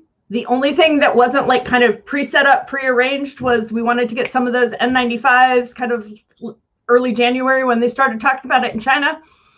And we were good. It was just transition and grab this from this room and do this with that room. I actually appreciate knowing. Oh, sorry. I was just going to say real quick, I appreciate knowing the whole like falling apart after the fact thing, because that wasn't something I knew about sixes. So that gives me like a mental note to check in on sixes after a crisis that I otherwise wouldn't have necessarily known to do. I don't know if it extends to all sixes, but certainly with ENFP and FI, like that is a thing that I would not do in front of other people who are not like my super, super, super inner circle. It would definitely not feel safe to show emotion related to the thing that just happened until it had been well processed and ready to articulate carefully. Does that make sense? So yeah, that was kind of long, but no, I can relate to a lot of it. Like I have a 6 wing. Obviously, sometimes I'm more of a 4 wing, but I go into 6 wing, and I taught myself like Krav Maga and carry weapons up my sleeves, and taught myself like agriculture in case of like an apocalypse. So I'm like, I'm just ready at all times for somebody to turn around and betray me, and I'm like, yes, that exactly that. Like I was ready for that. Like I the thing that's going on in my head right now is like, yes, I want to agree with you and acknowledge that like I'm there, but I don't actually want to expose specific tactics or reserves that I have, because this is going out on YouTube. Oh yeah, that would give away my. I've got way more than that, but like, like I'm so prepared. Like at all times, like there's a little, like I go in my 6 week when I'm extra nervous kind of thing, and I'll look around at my environment and be like, where are all the points I can hit you? Like, yeah, like I'm ready for this. Oh yeah, and you know when, you know, after I've got my little plans in my head. Yeah, after I'm gonna hit and run shootings and things like that. Like my poor son, who is a 4. Like, yes, we walk into anything at the high school or a movie theater or something like that. I'm like, list the exits. Where's your hiding spot? Like, where are you going? And if you don't practice it ahead of time, you don't have it at the ready when it's time to go. So I think that's like my most defining sixness. Because that doesn't feel like an ENFP thing to me. I don't know how everybody else feels, but like I relate to the feeling of feeling like scared of everything all the time. At least maybe not like tangibly physically, but I have a lot of like existential panic just like all the time. But I definitely don't find that thinking about it brings me more comfort, like much less. I think it's tied to SI. So if I have nothing to draw on, then I deliberately go to contingency planning. If I have no experience, and so I just have to sort of pre-think through different options. So it lets me get creative with something that's unknown. But it's sort of a stress response for me, is when I'm just like, I have no idea what to do here. So then I think through all the possible worst things I could do. Like when I put out a book, I actually wrote the worst possible review I could ever get because I was so scared of getting a really bad review. So I just wrote it for myself and I figured out, okay, this is what I care about. And I made sure I didn't do what I cared about. It was perfect. So it's a stress response for me to think about what doesn't work. It makes sense because I also have 6 in my arrows of integration. So yeah. I'll say I've had like horrific existential thoughts from as far back as 3. I don't really have a choice. I didn't think there was a choice. It's just there. Yeah, it's definitely tied into the SI stuff. You know, like you can't solve it, but like you can kind of like with the NE-SI integration stuff, if you start to feel like I can control these little, I can figure out what to do. NE-wise in the big picture. Well, and I think NE lets us see where it can go so much more quickly than many people, that if you're scanning the world that way, all it takes is a little tweak in the permission you give NI, and then yeah, clearly an apocalypse is around every corner, right? But let's just be comfortable with it. Have that little FI fantasy of being the star who survives the apocalypse. We can get there. Anyway, do you want to do vices and virtues? Oh, yes. That's very much part of it. But I also feel like I was doing a lot of what Shannon did with the things that were listed for the virtue and vice were fear and faith. And I was just like, no, those are the wrong words. Like, I'll give fear, some of it's okay, but like faith is not the right word. And maybe that's the wing 5 coming out. And I went through this whole thing because there is some element of, I started this off by saying the thing that, where I felt safe, the thing that like I have to have in my life is my faith and my church. But I don't feel like that's specific to any particular Enneagram or any particular Myers-Briggs. Like, if it's the thing that anchors you, it's the thing that anchors you. And I certainly wouldn't ever want to imply that faith is specific to any one section of the population. For me, it's a lot more about trust.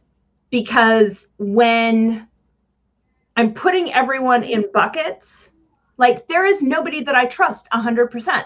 That would be ridiculous. You know, and like, I think I use that word trust much more carefully than other people, but I am looking for people, and especially like frameworks, ideologies, paradigms that I can really invest in and trust in a lot. But none of them is really going to work for every situation, right? Like, I know my son loves me and is always well-intentioned to me. There's never any malevolence or anything like that. But I would not trust him to fix my roof. I would not trust myself to fix a roof. I would want somebody, you know, I would do a certain amount of research to see if I could trust a certain person to fix my roof. So it's very situational what that trust is. And I have yet to find a person I could trust all of the time for everything. Like, I just don't think that that's in the capacity of what it means to be human. I certainly don't trust myself all the time. And that there's no implication of like bad intent or motivation behind it. It's just acknowledging the truth that sits behind where we are. And I'm tired of, you know, that defense mechanism is projection. And I'm constantly projecting my things onto other people and then watching them not solve it for me. So I'm tired of hoping so much and being disappointed that it didn't work out the way, like my constant experience is just people will disappoint me at some point. Even the people I'm closest to who have been with me for huge periods of my life that I desperately love, and I know there's no bad intent, but that's not the same as like, I can totally count on you for everything all the time, whatever. And some of it's just different frameworks. Some of it's, you know, like I'm right in the middle. I've got tons of blue friends and tons of red friends, and different conversations go different way. And I trust some of them on some issues and some of them on other issues. But in terms of an entire cross section of issues, trust different people for different things, different levels of education, different ages, different, you know, judging axes. Like my mom's an ISFJ. I know she does everything in the world to protect me and set me up for success in life, but I don't trust her to make the decision that's right for me in a lot of situations. You know, and it comes up in quirky ways like gift giving and things like that. Yes, Mom, I see how that would be awesome for you, but just not for me. So there's always this like probability variable that just, it's actually a coefficient, not a variable, I misspoke. But there's this probability coefficient in front of every single person, every single thing, all the time. And how much I trust, like it's just this probability scale that's a function of many other inputs as well. We're definitely talking about simultaneously solving a system of equations 100% of the time. That's how I approach everything. So when I get super stressed out, I do tend to let the negative probabilities, like I'll put more emphasis on probabilities associated with negative events. Big fan of saying, hope for the best, prepare for the worst. And I will definitely, you know, I think what I do when I'm stressed is I lose who I am to a certain extent. I start focusing externally, as I think all ENFPs would when we're you know, starting to loop, right? You kind of get that external focus, and then I'm disintegrating into the 3, and I'm trying to do some of that over-identifying with people, but through that process, I'm somehow pushing my own stuff out there that in somewhere I know there's some part of that system of equations that's not being solved for, but I'm not focused on myself, I'm focused externally. So I'm sticking it out there. And I think that's what really drives the projection. It's definitely a thing that I do. For me, because my faith is such an important part of what lets me trust, lets me be okay, lets SI not always be the tail that wags the dog.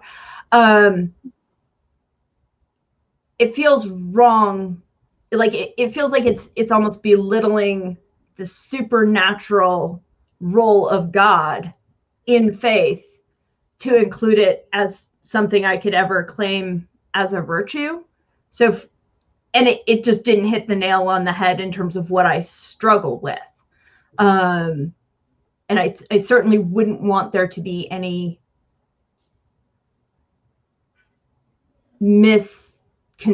anyone misconstruing what I was saying if I was using that word faith. So there's this cautious, and maybe it's that always contingency planning, but I tend to be, on the one hand, the bubbly ENFP who can't shut up, and at the same time, very careful of the consequence of my words. So I wouldn't want to misuse the words. I'm constantly going back to definitions. I love high school debate. I spend a huge amount of time coaching and things like that. And I'm topicality. What's the definition? Like, let's go back. Who's your source? Over and over again. And I just spend so much time in that space. So the vice virtue pairs, I'm a little fuzzy on how we're supposed to read those. Like, I think I was looking at it almost as like the virtue is sort of like the answer to the vice, or like the way through it. Like if you focus on that, it can be like a key to unlock the vice, and not so much that like your type naturally has that as a virtue, but like it's sort of, I don't know, aspirational. Maybe that's just me as a one being like, everything is about self-improvement and what you can build towards. But well, and I do think it is with the self-improvement. I was looking at it as obviously none of these are binary. They're all, you know, a continuum. And so how we would improve, and it was trying to narrow down what's our Enneagram fear, what are we focused on, how do we get there, and then how do you move within it, I think. Yeah, I should have clarified this at the beginning. So with the vice, it's what the Enneagram type struggles with. So it's the fixation of their life. And so the virtue is how to overcome that fixation that is taking reign over your life. And basically the defense mechanism, a lot of Enneagram experts say that the best way to type someone is off of their defense mechanism. That's just something, you know, I've heard around the space.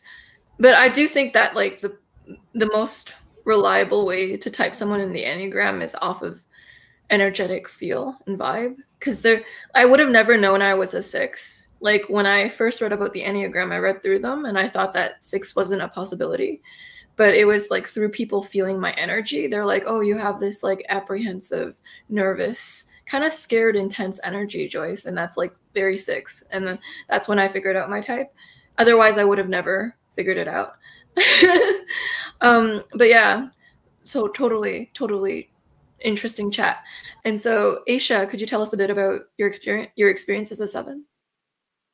Yeah, when I started learning about Enneagram, I learned after I knew I was an ENFP. So I feel like a lot of people ask me if I was a 7 or like would suggest it right. Well, you're a 7. But I'm like, well, just because I like colorful shit doesn't mean I'm a 7. But I feel like I can see myself in all of the types and I can put myself into a situation. But my overlying like motivations for life, like what my intentions are, what my story is, what my purpose, what I feel. Yeah, it's more of an energy thing. It's like, this is what I'm always aiming towards, is to elevate somehow, something. And it's not always the same thing. And it's not always, but underlying, I feel like that's always existing for me. And what were the vice and virtues that they chose the words for 7? I know I had a question because I thought it was interesting that the vice for 7 and the vice for 8 were like very similar in the article that you sent, but like very different. And I kind of understood that because like, no, I'm like, Heidi, no offense, but like, I always see 8 as like more like 7s. I have very strong feelings about selfishness, and I have like a lot of like thought about that within myself, about selfishness, how I think about it, what like goes into that for me. I think about selfishness often, and that was another thing that brought me towards 7, is that I'm always looking at myself from that lens, I guess, for no reason. Like, I don't think that I am a selfish person, but I'm always like checking that. But 8, it was more like an indulgence, is that was the vice, right? Like, it's like a overtaking. So the vice of the type 7 is gluttony. So it's like a gluttony of experiences, or like wanting to like take in life. Yeah. I feel like something very type 7 about you, Aisha, is that you have like the energetic feel of a 7. Like you have the puppy dog energy. So you have this like excitability to you. That's kind of like sometimes beyond words. I don't know how to explain it, but yeah. So 7s have FOMO and that like type of thing. You can compare Aisha with all of us, and she is the most like energetic and like just excitable and just like, you know, just there's a lot of energy coming off of you. and in a way that a lot of us don't have as much energy coming out of us, at least externalized. Yeah, I would say the difference I noticed between like the vice of the 7 and the 8, because I like 7 is my wing. I've wondered between 7 and 8 a lot, like in my, past of trying to figure out my Enneagram type. But I think the difference that I noticed is like the 7, it's kind of a more indiscriminate gluttony. Like it's kind of like whatever is happening is what I'm like interested in following along with and like kind of figuring out where it leads. Like there's kind of excitement in everything and I want to engage with everything. Whereas I think there's a lot more direction to the lust of the 8. Like there's a very, very like intense focused energy to the 8 when they want something and everything else kind of disappears. Whereas like I find with the 7, they can get very, very intense when they're, especially like when they're researching or learning or like, integrating into 5. But as a general mode of operation, they're more kind of tuned into everything that could possibly be happening. As opposed to like the 8, I think has more blinders on. So it's like a similar thing, but it's energetically very different. I was just thinking about this the other day because like I came across your profile and stuff and how cute it was. And I disintegrate into 7 and once upon a time years ago, people were like, oh, you're an ENFP, so you must be a 7. Whatever. And I was like, that doesn't really make sense, but sure. I noticed like like something I specified, the difference between me like disintegrating into 7 and an actual ENFP 7, like is when I'm disintegrating into 7, I'm scattered and like, drinking wine, too much wine and having too much pizza and bouncing around multiple projects, but I'm anxious and I don't feel good about it at all. Whereas like the 7, the legit 7 actually does enjoy doing all that. They enjoy going out. They enjoy trying all these different stuff and they're rocking it. Like they're just rocking that whole experience. Whereas like I'm a little bit of a mess when I'm doing that. And that's interesting too, because I think I'm going to behave that way always. I'm always going to have this excitable version of myself that lives here. But it's like if I don't feel good, that's still going to happen. I'm just going to feel differently about it. And that's what I think the path to 1 is like, okay, but I just need to do what's right. Like, okay, well, this is what's right for me. Like, I am always doing whatever the hell, but like it feels differently for me when I'm not feeling good because I'm only looking at what I should be doing. Mm-hmm. Yeah, it makes a lot of sense. And I get very black and white, all or nothing. And 7, I think to me, like the way that you can kind of flip the coin between vice and virtue is like, I always encourage this authenticity from people and just like making your contribution. And I feel that, like you said, you visited my page and it's always like upbeat, but I don't want to project that onto people also. Like I don't want that to be the only thing that people experience about me. So that's where I think vice and virtue is like, well, like I try not to, I'm trying to empty my cup always and just take in what is being presented to me. That's like the opposite of what I tell people to do, right? I'm like, no, be you and have your purpose in the world. But I'm like, but not me. I want to be completely empty so I can take in what's being given and then just like whatever I do. It's awesome. That's a really good way to highlight the wisdom aspect of the 7. Like because I think they come off aloof, and I get embarrassed a lot about some of the things that people say about 7s, or I read about 7s, or like I'm like, they really for real think that like I really don't give a shit. I know like people think that I do not give a shit, but I give so many shit. They're piled up everywhere, shit everywhere. You just know what matters, like that joy and being able to, like you said, like take in things while it's there. Aisha, I don't know if Oh, sorry. You were doing your 5 pause. I was like, oh, no, you're good. You're good. You're good. I'm done. I was like, I was just going to say, Aish, I don't know if you ever landed on your instinctual variance, but a lot of what you're saying strikes me as very social 7. Like when you talk about that desire to like have everyone like to be very aware of if you're being like selfish at all and have everyone else's needs met.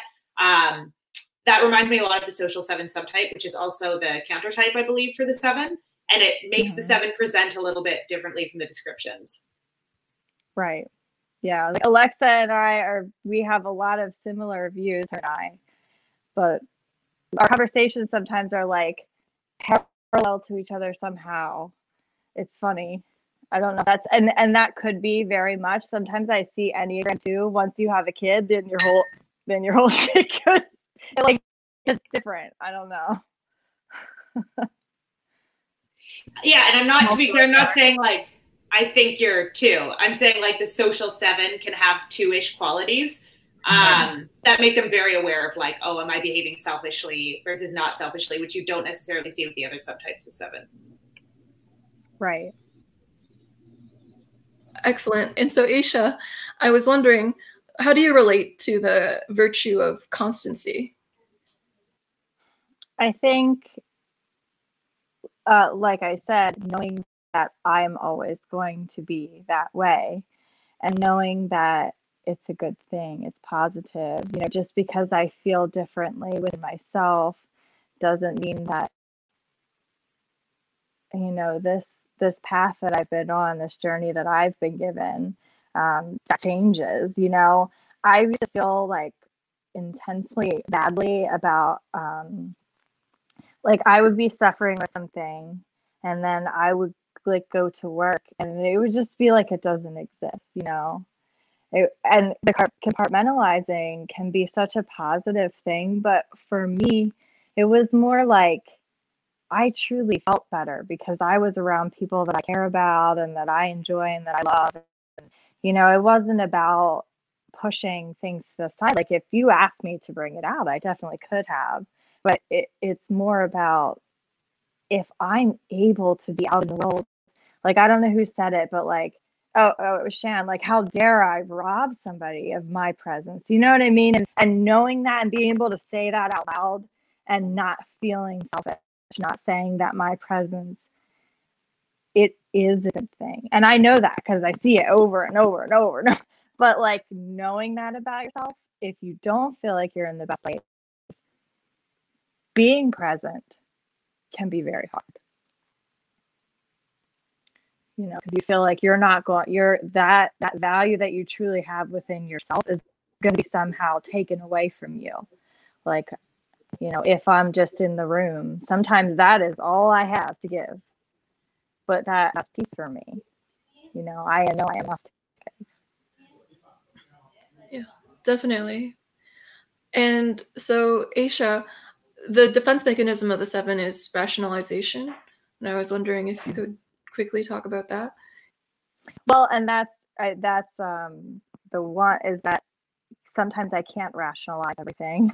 I don't know why I can just say to somebody, have you ever done Myers-Briggs? You an ENFP? Like, and just have that conversation. Like, but if I'm in that rational state, I'm like, why? Because you want to talk about Myers-Briggs right now, and you want, like, it's all about, then it becomes about me, and it's about like, why am I doing this thing? Sometimes NE makes no sense, 0 sense, and I have to just like accept that, and that is so hard for me because there is no rationalization sometimes, none for me, not for me to know. So it's more like I have to let go of that. Yeah, but I can see when I am not healthy how I beg for it. Why I wish this would make sense. I wish I made sense. Like I wish I knew why I wanted to do this or had to do this. And I also think that 7s can probably all relate to some kind of like autonomy of like, I read about 7s like struggling with addiction. Unfortunately, like I have not struggled with addiction, but I feel like I understand the way that addicts behave. That like, I might not be able to always be the way that you need me to be. So I have to like, it's weird. Like, it's weird. You have these like hidden like things. I'm glad you're shaking your heads because I'm like, God, I don't know if that makes sense, but it makes sense to me. It makes total sense. It's making me think about Russell Brand. I think he's a 7, and he struggled with addiction his whole life. And something he has an issue with is like he'll say something and then he'll lose people. So in interviews that he's done, like he'll be on a talk show, he'll say something profound, and then people will lose like him because they'll go like, "Wow, you're so excitable and you look so interesting." And but he's saying stuff, but no one's taking it seriously because 7s will say something very deep but in a happy way, and so then people don't take it seriously. So it just reminded me. Hon, you're so pretty, hon. You're so pretty. Thank you. Oh, girl, story of my life. The bank. You're just pretty, aren't you? Look at your little body. Yeah, whatever it is that you just said. Yeah. Yeah. Anyway, we should be quiet. And I'm like, thank you. I know.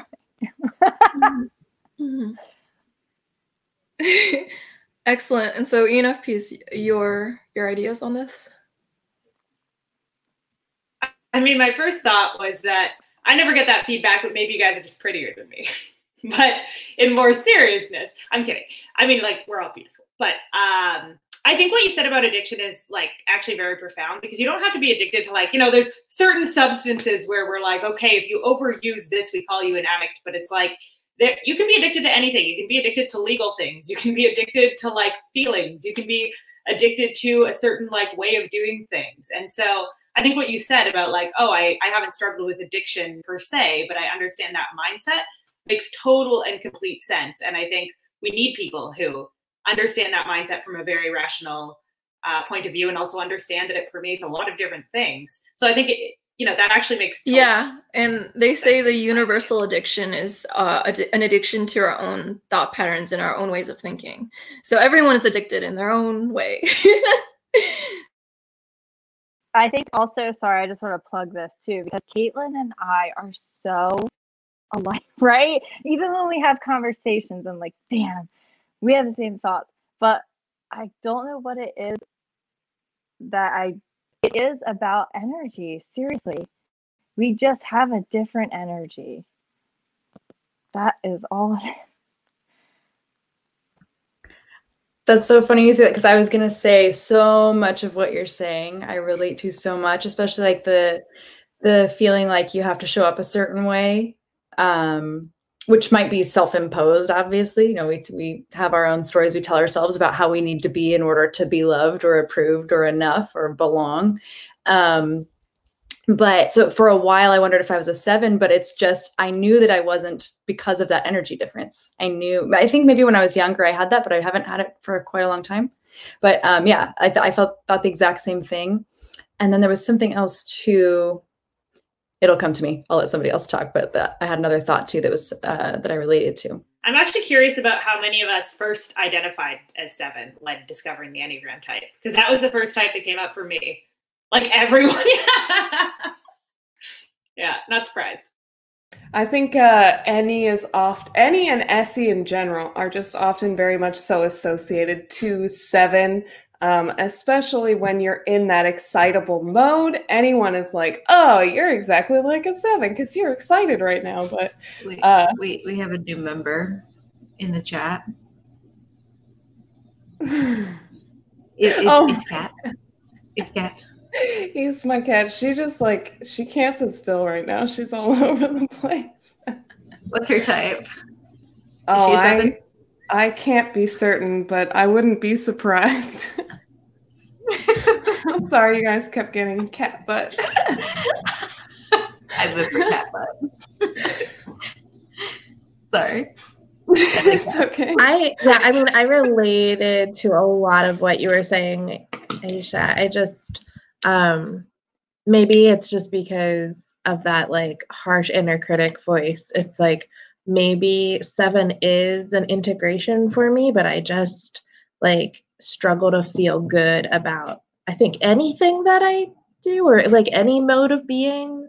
And like, yeah, I relate to a lot of it, but I think I need to do more like reading and thinking about in what ways is it healthy? Like what does that healthy integration look like for me? So I have lots to think about. You need to come hang out. We'll have an integration day. Yeah. Who wants to have like a figure out Marie's type party? Just kidding. I like integration day idea. It'd be so intense.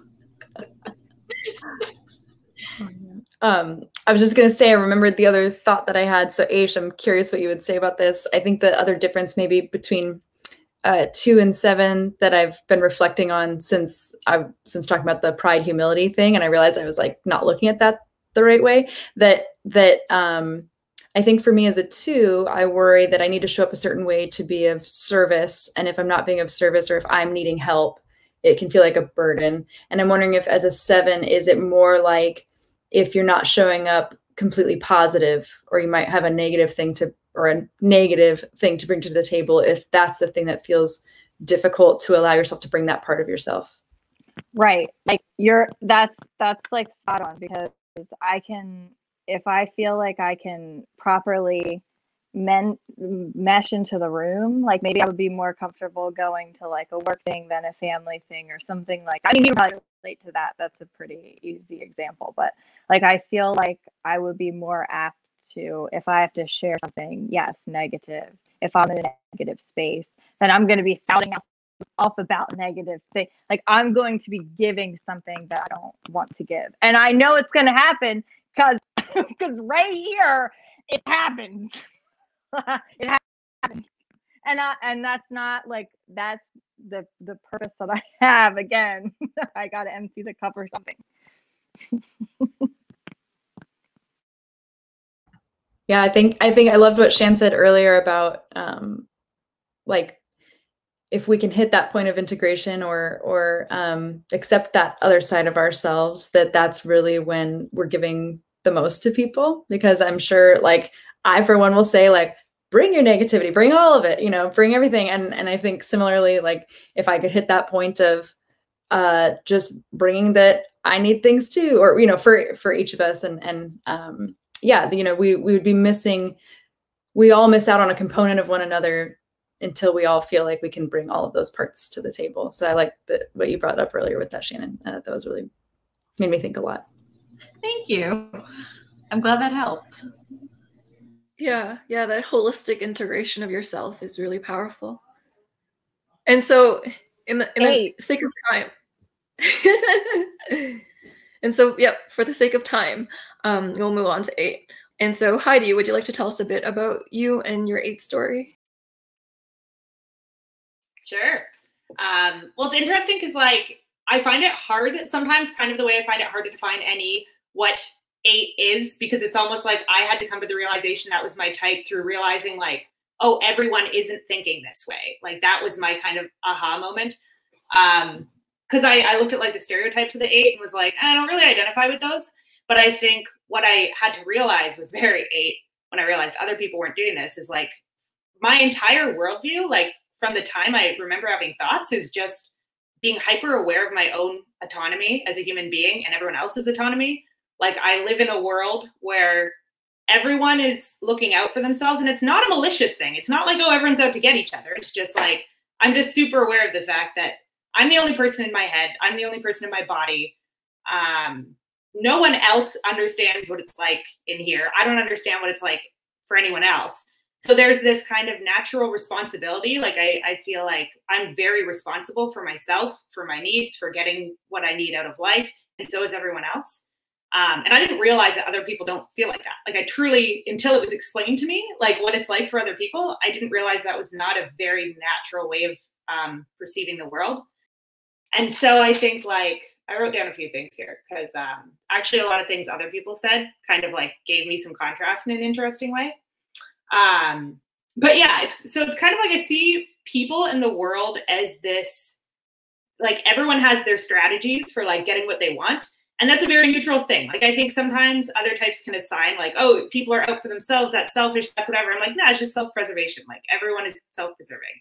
So sometimes your needs align and that's great. And sometimes they don't align and then you're in trouble.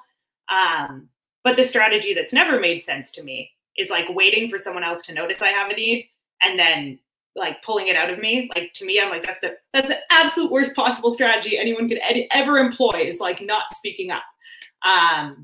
And it doesn't even occur, like it makes no intuitive sense to me why that would be something someone does. And now I've learned more about it through type, right? But I always assume like if people are saying something, that's what they mean.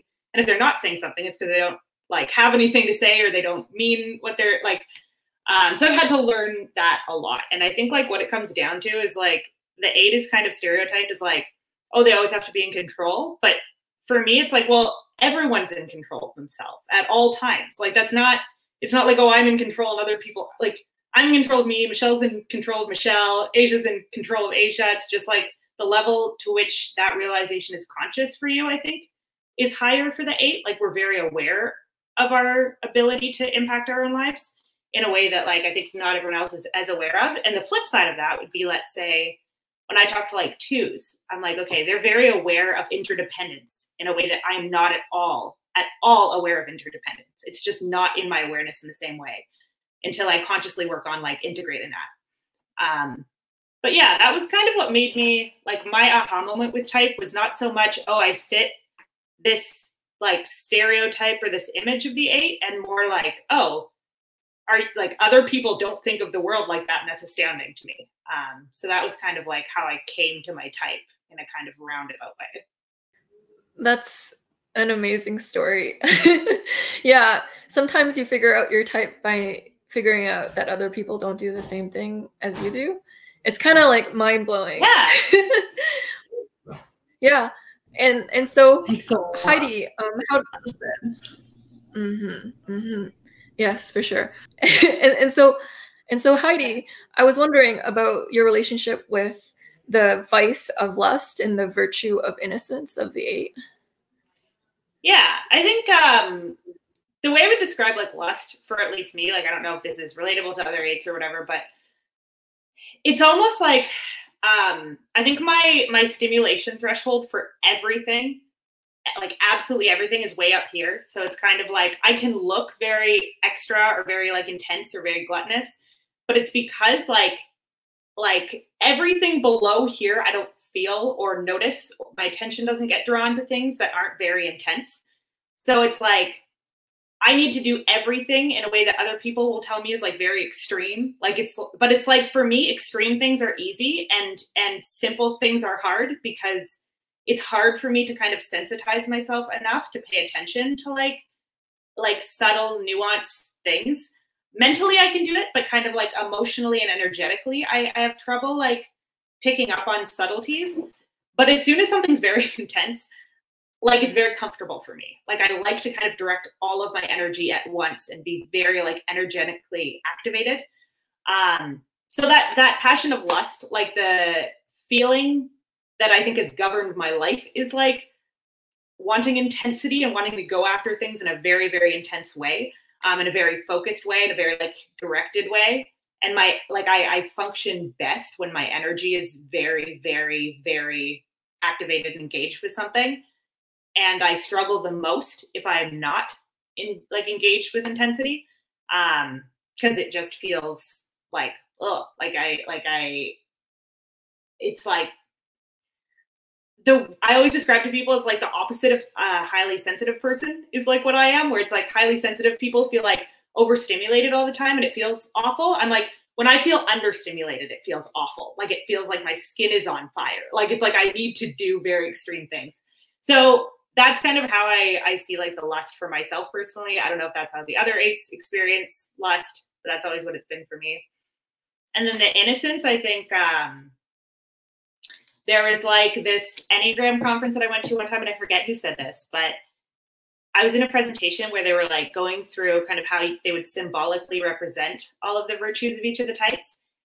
And I almost can't even like say this one without getting emotional, but they're like, the kind of core of the 8's virtue can be thought of as like a baby sleeping on its stomach or on its back with like its arms above its head. And like, it's just knowing that like, it's in a world where someone's going to come take care of it. And like, nothing has ever hit me quite as hard as like that description, in that, like, I heard that was like, that's the feeling of that. Like the feeling I get in my body when I think of that is like the number one thing I spend my life trying to protect in like myself and other people. Like that is the most gut-wrenching thing I can imagine, is just the trust that a baby has in the world. And it, especially as like a social 8, which is the counter type, but there's kind of this joke with the social 8 where it's like, oh, if you want to know what the social 8 is repressing in themselves, look at who they surround themselves by, because we have this tendency to kind of like see the vulnerabilities in other people, and we repress that in ourselves. So I feel this intense draw to like take care of people who are like wearing their heart on their sleeves, or like who I see as vulnerable in some way. Like I want to collect them and like be very protective over them.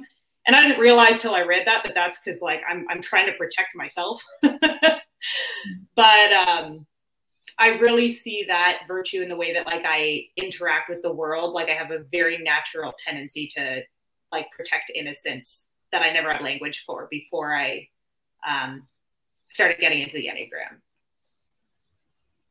I teared up. I actually like really did tear up. It's so innocent to want to protect innocence. Yeah, I guess that's true, actually. Yeah, it's like that's I relate to so much of that. I relate to so much of that, like just integrating into 8, you know.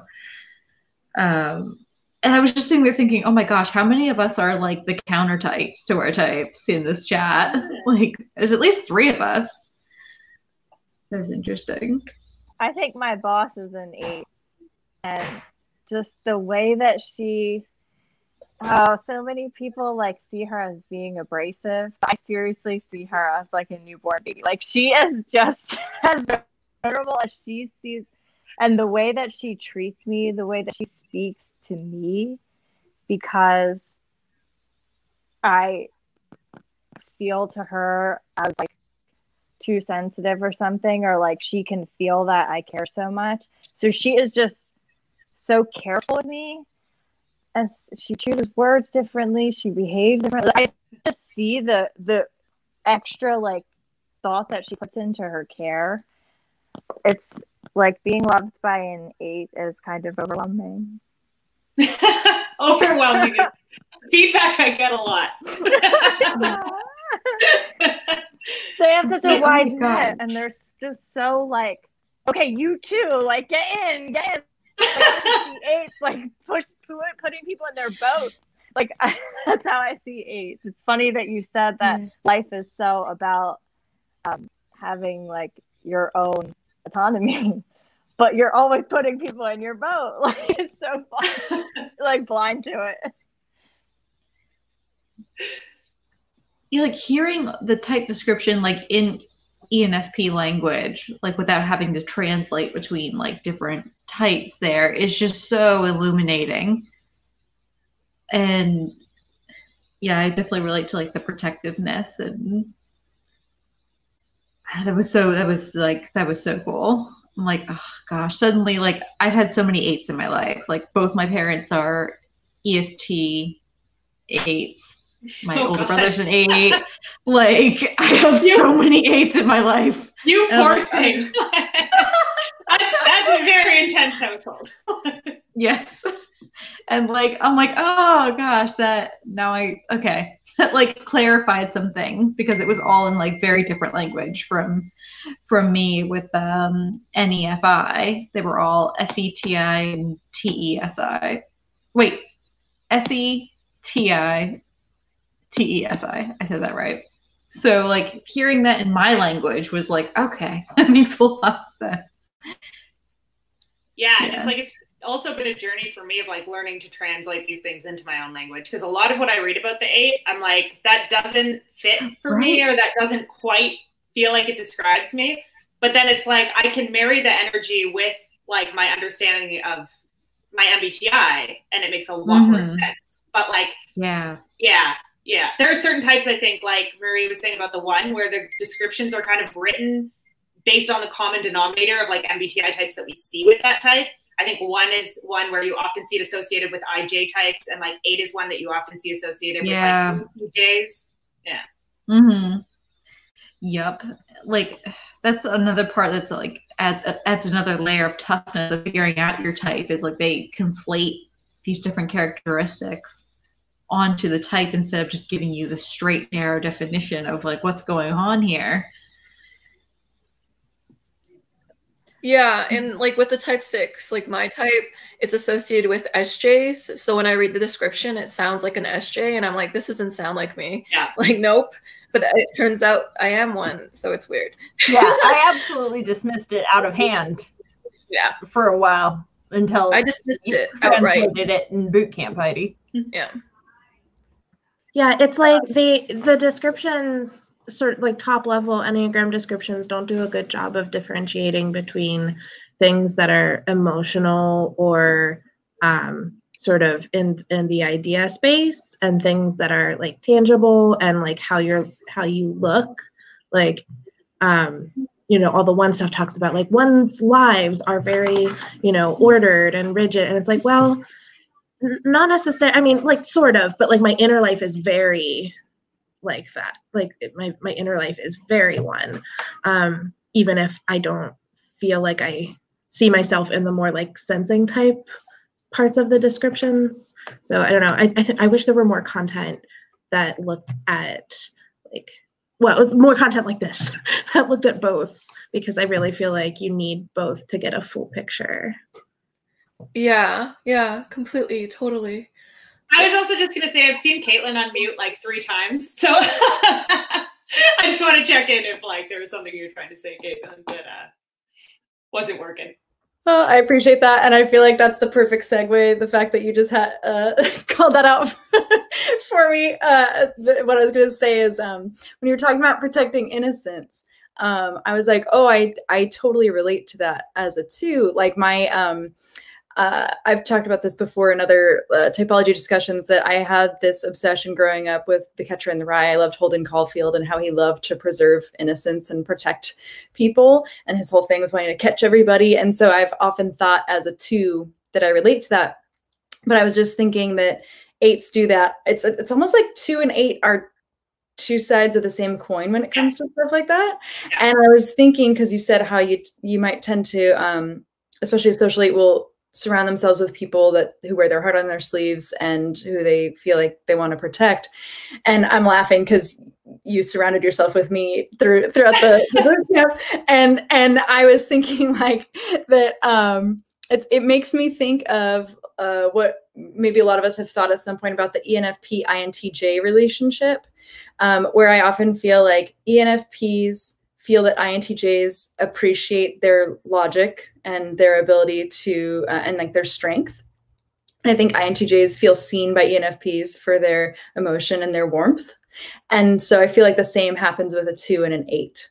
There's a mutual respect of the way that each shows strength and each shows like kindness and vulnerability and courage and all these different things. So and that it just made me think of all of that.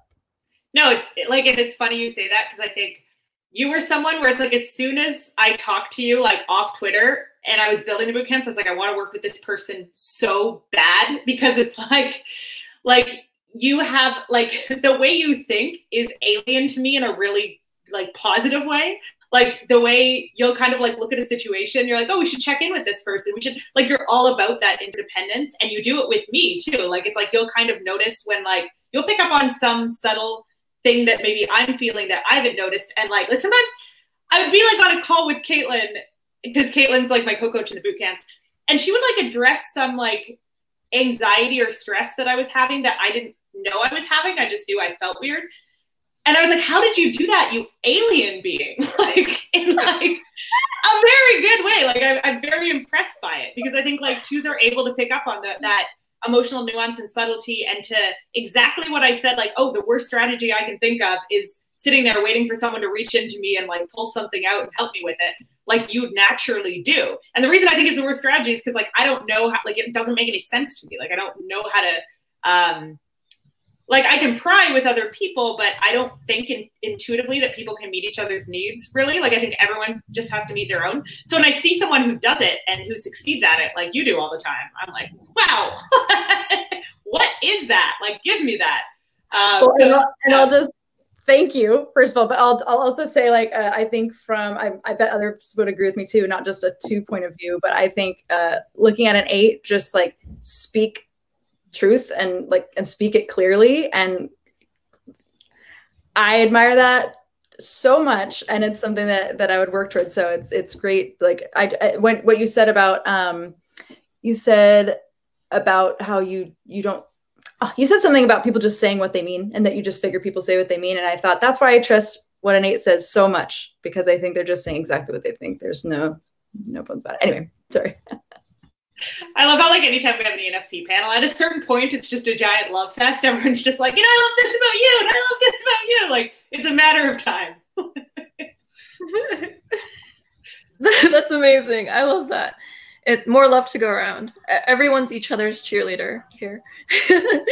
Yes. And so, Heidi, what is your experience with the defense mechanism of denial of the 8? Yeah, that one's interesting because like I've had this discussion with other 8s, like all of us hear that and we're like, that is not at all our defense mechanism, which is like ironic, right? But I think what it is like, because it's like more so than like most other types, when an 8 sees like a problem in their life, like I want to go into that problem 100%.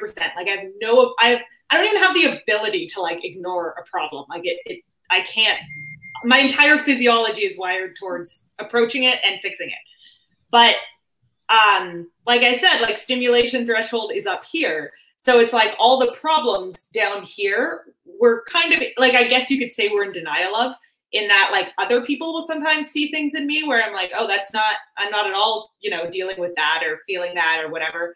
And it's apparent to other people. It's not apparent to me because it didn't meet my stimulation threshold. So I think you could call all of that denial. Like I think the problem 8s have is a lack of awareness about the subtleties related to their own needs and their own emotional state.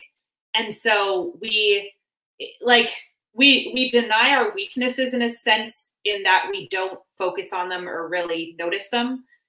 But once we do notice them, I really truly think, at least for myself, like if I realize something, like something makes it to my conscious awareness that like I need to work on this, I will work on it harder than like anyone else will work on. Like I will go down to the depths of that thing and pull everything I can out of the trenches and like tackle that problem. But it has to make it into my awareness first. And there are a lot of things where I think like maybe I'll get subtly aware of them and then be like, that's not really a problem, or like that isn't really something that needs to be dealt with. So I think that's the denial that the 8s have, is like earlier when we were talking about the 4 tendency to recognize like every trigger matters, every feeling matters. That's what the 8s don't naturally do. Like we can get like a slight awareness of something and be like, that doesn't matter. And the denial is very, very present in that. It's almost like, oh, something only matters if it's huge and pervasive and in your face. And like my own kind of healing journey always takes me into the realm of the subtle and forces, like I have to force myself to give validity to like small triggers, small emotions, small pieces of information. And like, that's how I grow, is by kind of ceasing to deny that those things matter. But yeah, the realm of like whether or not something matters and needs to be worked on, I think is where the denial like shows up the most. That was super, super, super well in depth and insightful. And it's bringing up things for me too, because I have an ENFP best friend who is a 7 wing 8 probably, and she would relate a lot to what you just said. Like when ENFPs or when ENFPs with 8, like they know that what they have to improve on, they go all out on it. Like they just need to know. And that's something she's told me before. And to hear you say is like, oh, it hits home. and so ENFP thoughts, comments on what Heidi said. I wonder how often like that situation will happen, Heidi, and you'll find yourself like, it's almost like 8s when they hear about something that is like a subtlety or like a problem that they're not identifying, and then it happens again, then they're like, oh, like it has to happen again.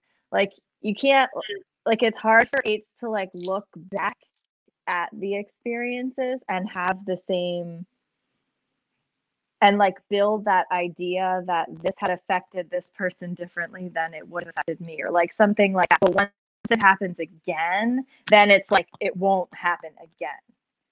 In my experience with eights, like that's what I see. Like sevens, I feel like someone can tell me something about myself and I'll be like, yeah, I know. like I probably knew, but like it's just not in my realm to be working on that right now. And I might not work on it. Yeah, I think it can be both. There definitely can be things where I'm like, oh, I know I should work on that, and then I don't. But then it's like, then it's time to work on it, and then it's really time. But I also feel like I feel bad actually for a lot of reasons for the people who are close to eights. But one of the things I feel bad about is like, we're so intense about what we believe. And so like, I can be very judgmental, outwardly. Like I'll always say it to your face, but like I'll like kind of put someone down for doing something or be like, you know, that you're taking that too seriously. Like you're like, and then all of a sudden I'll decide like, oh, actually that does matter. And then I'm all about like healing that thing and taking that thing seriously. And forever more afterwards, that will be a thing that I've decided deserves to be taken seriously. So I feel bad because I notice like I'll have hot and cold shifts like that. And like the way I treat people around those things is very different based on where I am in that process. And like, obviously that's something like, now that I'm aware of that tendency, like I work on a lot, but that's also a way I think to tell what an eight is repressing is like what they're making fun of other people for like being too sensitive about or whatever is probably something that they have some hurt or some grief or some pain around that like they're repressing. So when they see someone else doing it, they're like, put that away. Like you're not supposed to feel bad about that. And that's how I've started to notice where I need to do my own healing is like what I'm judging other people for expressing and for like putting out there. It's a very, very like clear and direct tell usually. Shannon's dancing over here. Just acknowledging all the things I've seen. Like, oh, thank you. Okay, I'm not crazy. This is wild to me because this sounds like, so foreign. Like I don't relate to a lot of it. I mean, like I can understand it as you're describing it. You're describing it really well. But I mean, you talk about Caitlin seeming like an alien. Like I'm kind of almost having that feeling. Like, wow, I didn't realize. I don't know. It's just cool to hear from an ENFP's perspective because like there are some ways in which I can like super relate to what you're saying, and then others when I'm just like, wow, I didn't know an ENFP could be like that. And I think that's really cool. Yeah, it is chaos sometimes between the two, like the crossover of the 8 and the ENFP, because there are odds in a lot of ways. Because it's like I want to be on good terms with everyone, but then like my 8ness like takes over sometimes, and I'm like I have to say what I think, but then I want to go do the repair work, so it's like. Yeah, it's a mess. I don't recommend, like 0 to 5 stars, don't recommend the combination. But like, no, I feel like that too, though, like with the 1 and ENFP. Yeah, I feel like everyone feels like that to some extent about their Enneagram type. Like, wouldn't recommend to a friend. No, would not. Let's say, like, I get kind of stubborn in my reactions too, like, not in the same, like, judgmental way, but, like, if it doesn't make sense to me, I just get stuck. I'm like, but why? They're like, it doesn't matter why. It doesn't have to make sense to you. Just listen to what I'm saying. Yeah, I'm listening, but why? I get stuck in like this seemingly like pseudo stubborn loop, but like if I really don't get it, like I'm like it's not going to go in. I'm not going to react to it. I'm not going to do anything different. Like I'm frozen. So. Does anybody else kind of have a thing like it? Like I'm seeing that in Heidi, with like I have to have an initial reaction, and then once it kind of comes through to me, it makes sense. I can do it. Like, I mean, I definitely have stuff where I've thought about it. I've made some imaginary plan in my head that I think would work. but I haven't fully reconciled new things I've learned later. And those are the things that totally sideline me. But I'll be stuck until I see it once or twice in terms of going back and reintegrating it into the overall pattern. And I think that's where repetition helps. But I also think, like, just from an age perspective, that was a much, much, much bigger thing before I was like 36, 37, right? Like, that was just huge. So I wonder how much of that's really about SI finally stepping up and trying to be helpful rather than just in the way. It's a really good observation. All right, that's lovely. And so, Michelle, would you like to tell us a bit about the 9 personality? I think that I've seen a lot of people think that they're 9 because they say, oh, I have a fear of conflict. And I'm like, you don't know what fear of conflict really means when it pervades every single moment of every single day of your life. Because I can even use this conversation as an example. So like for me, I'm getting anxiety, like thinking about you having to edit the video and like how long every person is taking and whether or not everyone has had a fair amount of screen time and like whether everyone's been able to speak their mind fully and clearly enough. Like, is anyone being cut off? Is anyone like feeling like they're not being heard? Like these are like just constant thoughts inside my head, no matter what the situation, because I'm always like ready to have to step in if I need to like stop and prevent the conflict. So I'm always like hyper aware of the potential of conflict, which is very anxious.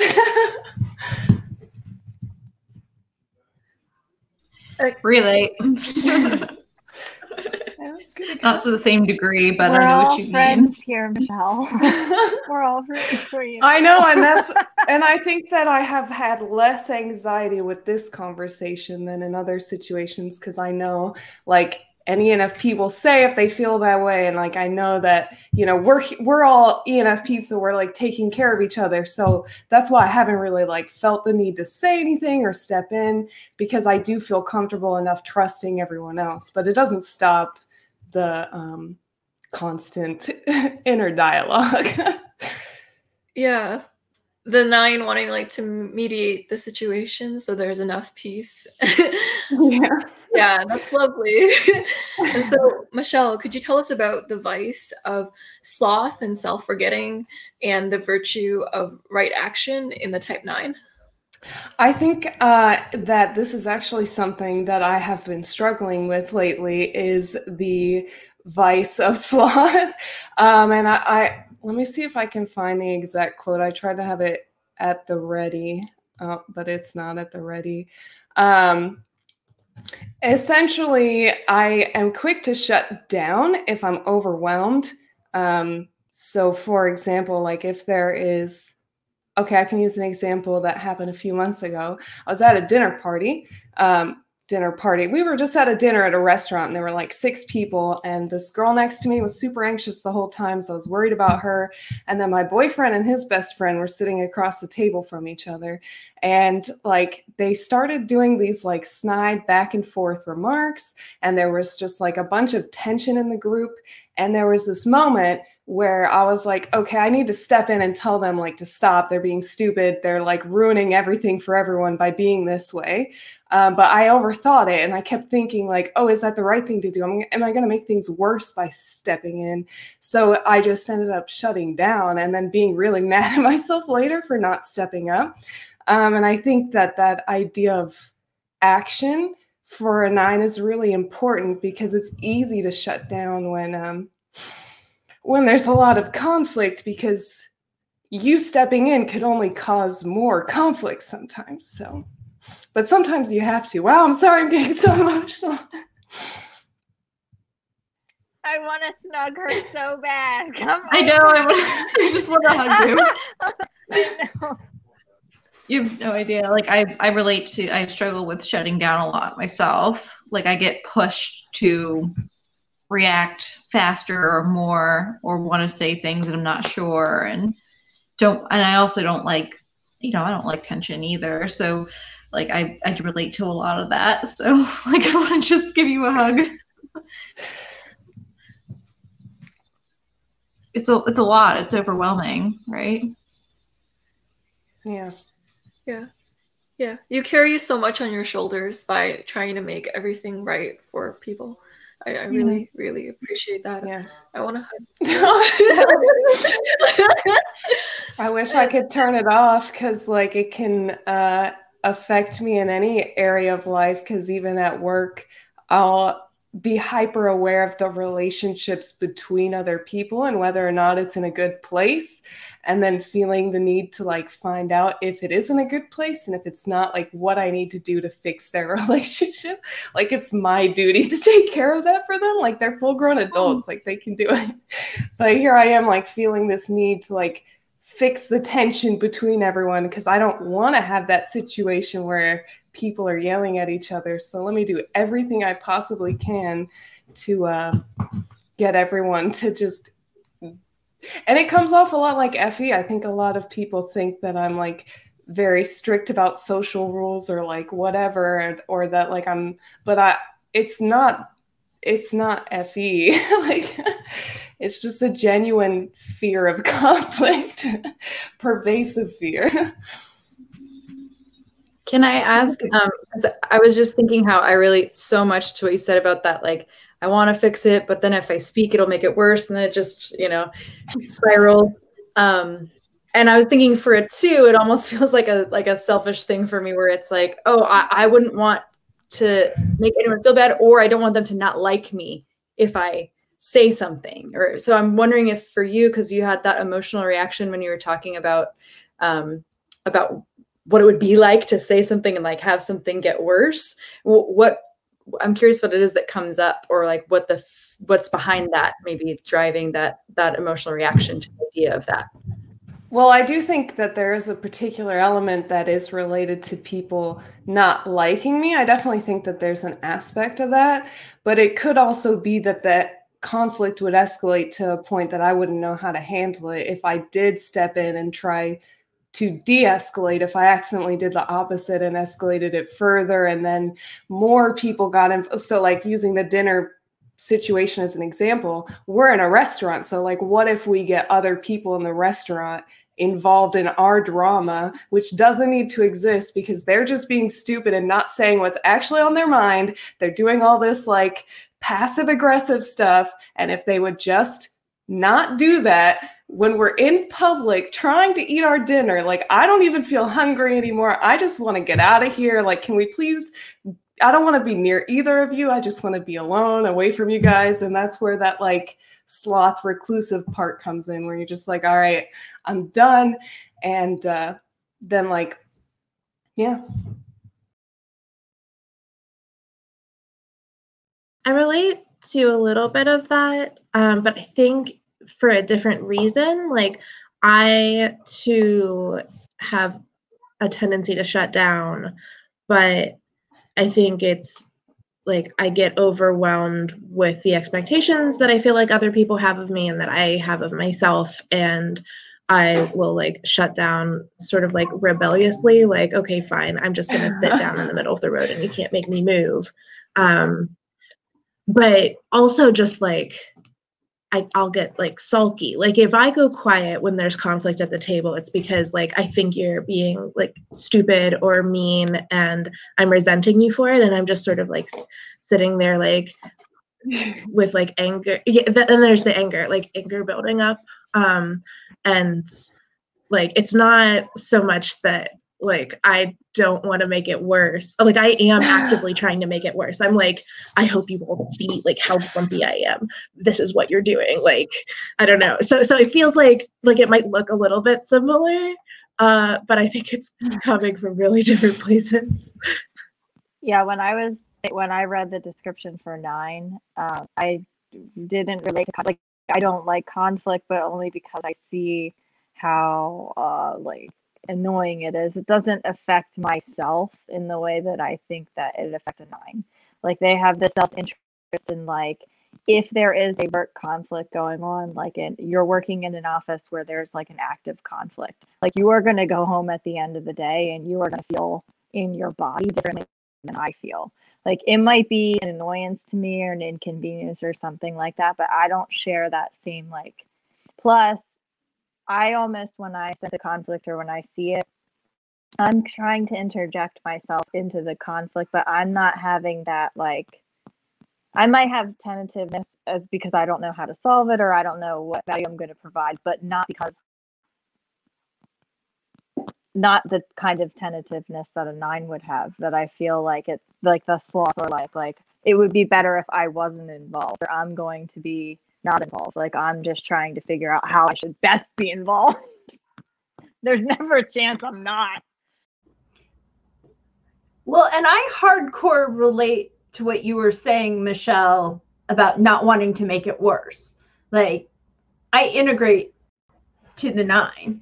So I kind of get to experience kind of the good side of it, right? Because it's when I'm healthy and I'm moving towards the 9. But in terms of seeing how it could just all come apart, and if I do this, what are the 10,000 ways it could spin off?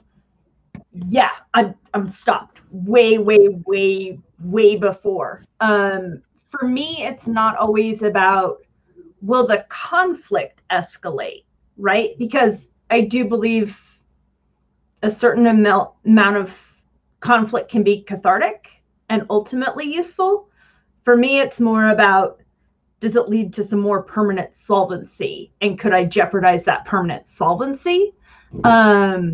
But hardcore relate to, is it time to open my mouth? Like, am I morally obligated to open my mouth and interject and prevent conflict in this situation? Or is it just going to make it go horribly awry? And am I morally obligated to let this play out however it plays out? And I think it's funny that you say that, because I was also relating to you when you were talking about having your contingency plans. But when I access that, it is in a very anxious and negative way. So when I heard that, I'm like, that's stressful. I know that state of mind. But for you, you're just like, yeah, that's just what I do. I just like plan and prep. And I was like, wait, what? Like, you're not anxious about it? I have a story from just last night where I was like actively trying to like walk into conflict, not like in a super like bad feelingsy kind of way, but we were at my parents' house celebrating my husband's birthday, and my dad was trying to talk politics, and I was trying to gently, push him on things. Well, what specifically is going to happen? Like what do you mean by that?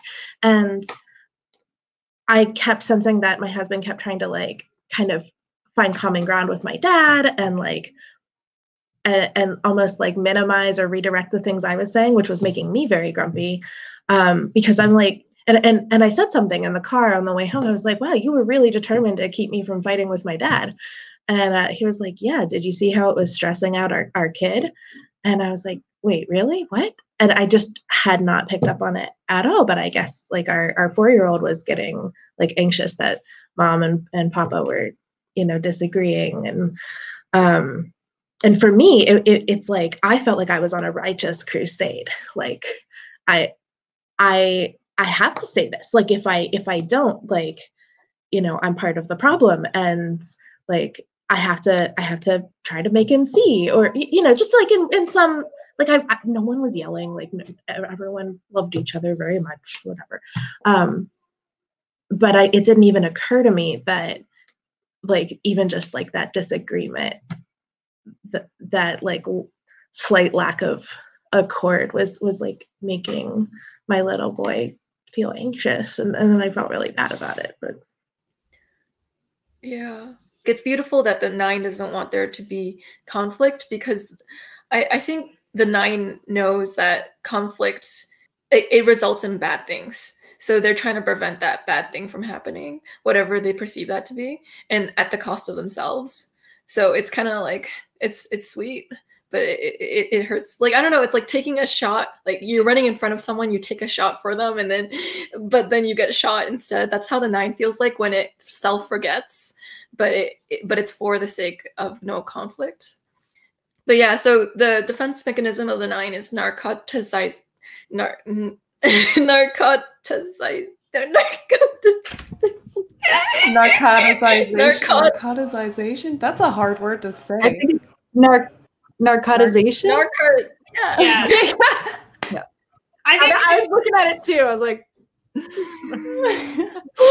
okay, thank you, type 2, for helping me. I appreciate it. Do you guys have anything else you'd like to say about the type 9? I don't want to cut anyone off. I actually think it's Neither just interesting because, like,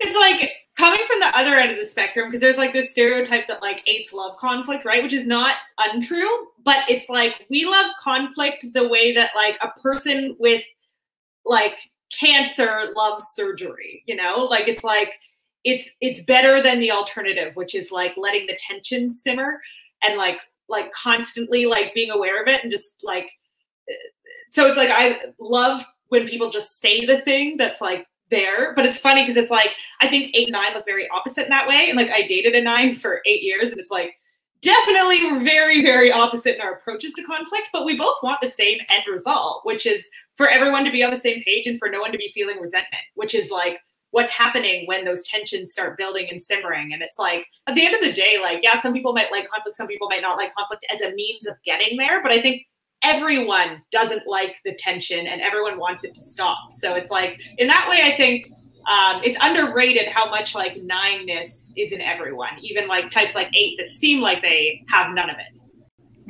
It was kind of amazing to me, like the 8 and the 9 are so going about things so differently. That's immediately what I observed. I'm like, oh my gosh, they're both so sweet in like a similar way, but they're going about it like so opposite, you know?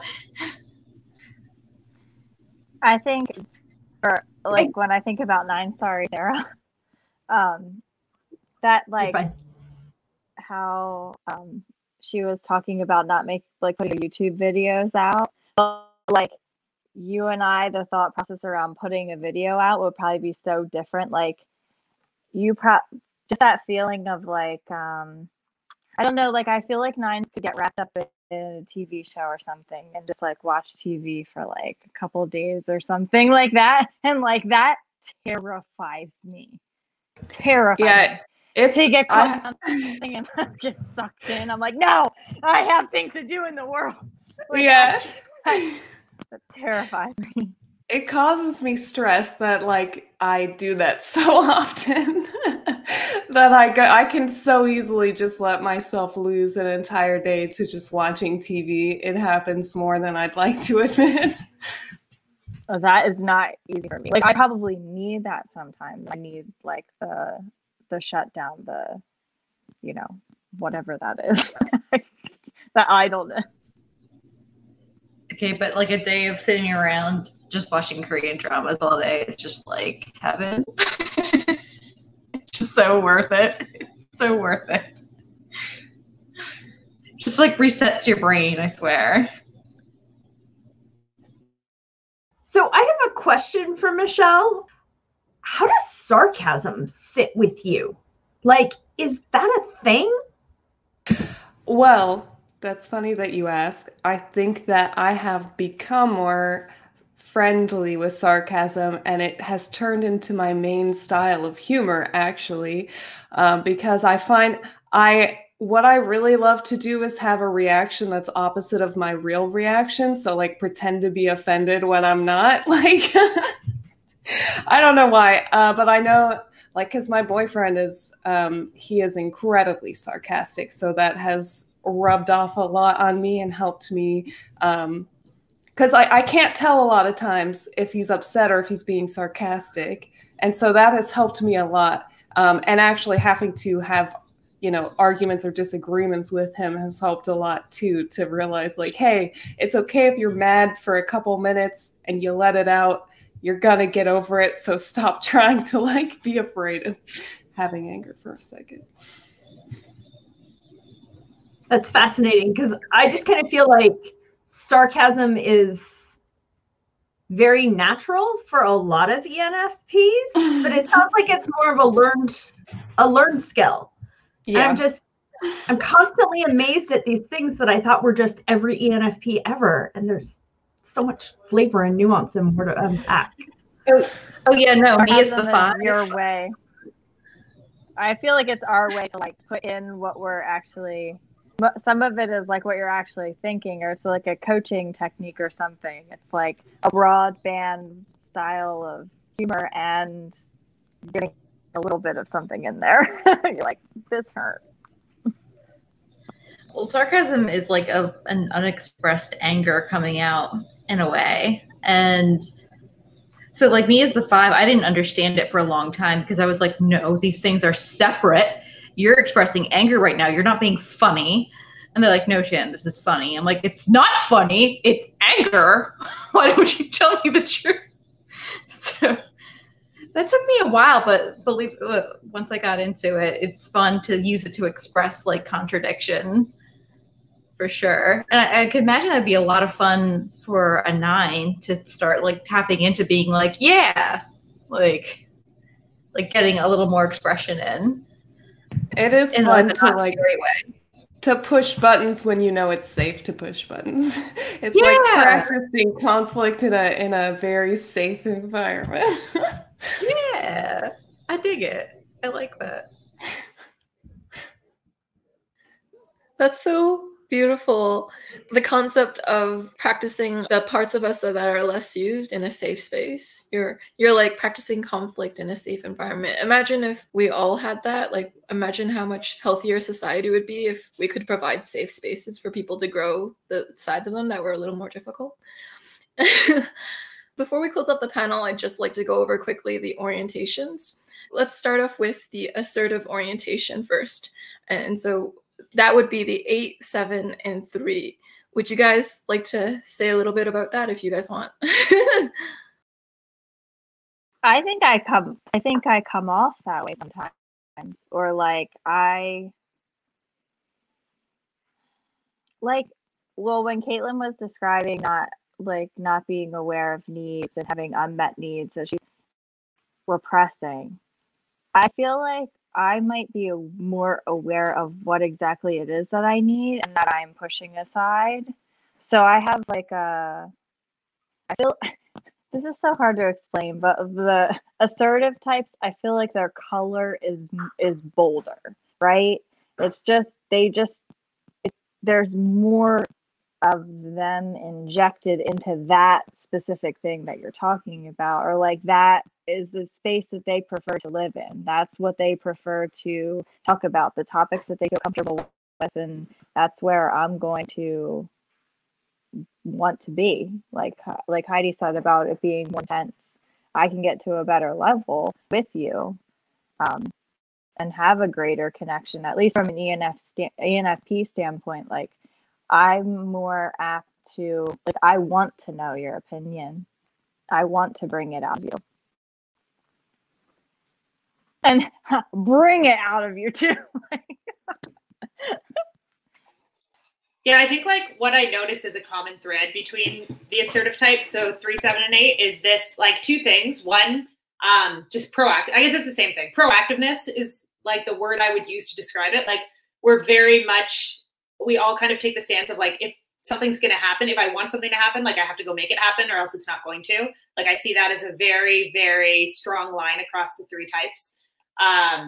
And that the kind of natural life worldview orientation of I am happening to my life, not vice versa. I really notice with all the assertive types, they're very aware of their impact, very aware of their potential impact. And even if we're not acting, we have a natural awareness of the fact that this problem could be solved through acting. Maybe I'm too lazy or don't feel like doing it yet, but I'm not waiting for the problem to resolve itself. I know I'm going to have to act in order to change the problem.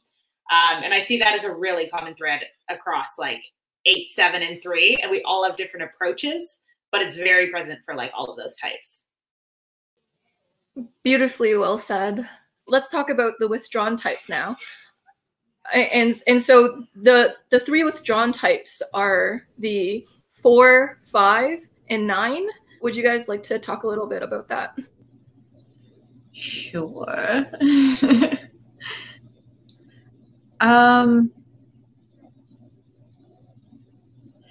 I guess it's just like it's gestating. Like, one, I don't want to be overwhelmed, but two, like I'm not just reacting to things. I'm like really thinking through everything I'm doing, or trying to at least. I find like the times I've tried to like sit there and react or pseudo react, I've sat there and I've created monologues in my head based on like other reactive types as to what to say, and that was just wrong. It didn't end well for me.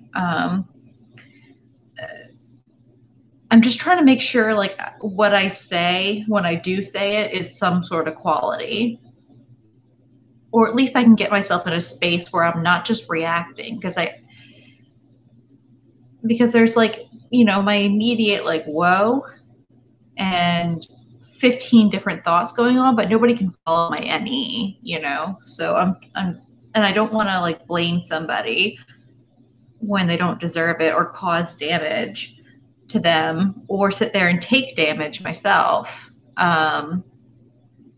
So I'm trying to just sit there and like I'm trying to like step out or step above the situation and look at it before I, you know, cause any impact I would regret, because I don't really have the energy all the time to go in there and keep throwing, like, to use metaphors, like sit there and shoot a million soccer balls at a goal until I hit one and then repair all the 14 that didn't make it in.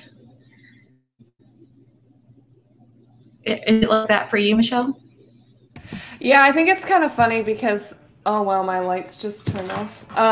I feel very much so the opposite of Heidi. Like, she's like, I need to jump in because if I don't take action now, like, nothing's going to happen.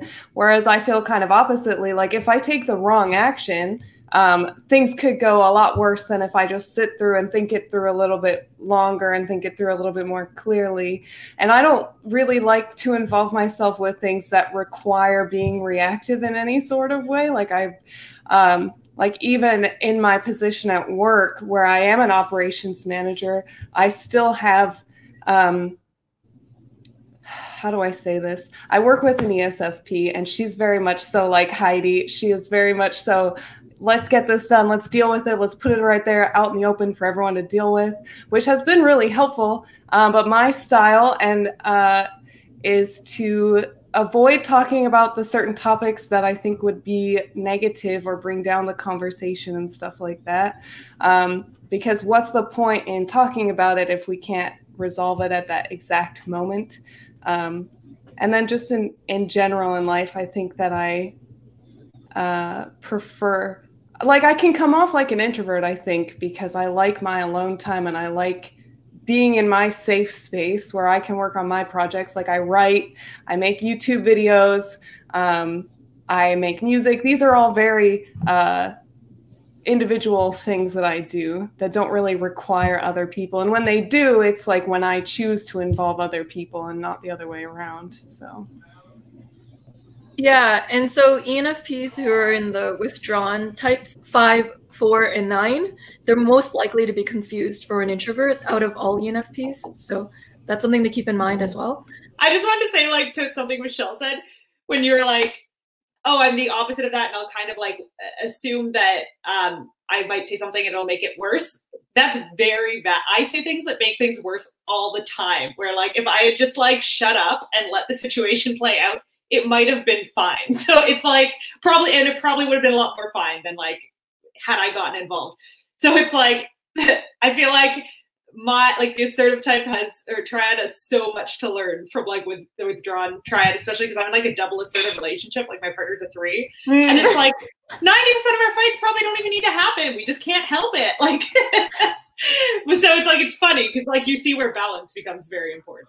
Yeah, I was just thinking that exact same thing as you were talking. Like we both have a lot to learn from each other because there are times when just speaking up or just taking action is the right thing to do. And like just overthinking things isn't going to work. But sometimes slowing down and not taking action is good. If I could only learn to not lean too far to one side, that would be nice. This is fascinating. And so there's the compliant types, which is the 1, 2, and 6. And so maybe we could go into that as well. I feel like they should be called supportive, not all 2 parts, but it's more like they're all trying to be systemically more supportive. Compliant. Get out of here. Thank you for that. Well said. I haven't really looked at this aspect of Enneagram super closely, but I definitely, especially hearing the difference between assertive and withdrawn, there's definitely this, it feels like there's a way to make things better in a way that's good for everybody by recognizing that there's certain norms and balances. If you can just figure out what they are and try and optimize them, but it's not like it's the answer to the balance between assertive and withdrawn. It's definitely its whole own thing. But I think we're all still striving for that end result of solvency and harmony and everyone's happy and all of that. But there's definitely a need to balance, and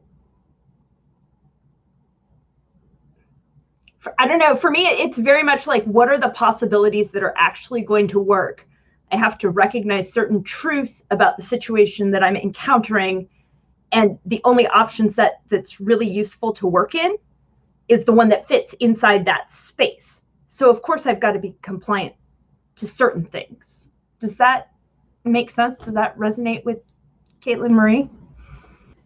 Yeah, this is not something that I've looked into a whole lot. And honestly, I almost feel like I relate more to the assertive types. Okay, it's so funny. I've always said, I don't know. Edit that out, Joyce. I've always that said, I adds think nothing. one in my brain, I lump in with assertive types. That's very interesting to hear you say that. This is making me think of, so I pursued acting for a bit, and like 10 years ago or so. And I remember learning that in every scene, every actor in the scene has a motivation, and that's what's driving the scene. And so you're always trying to figure out like who's in each other's way and whatever. And my sister and I were talking about it once. We think she's a 3.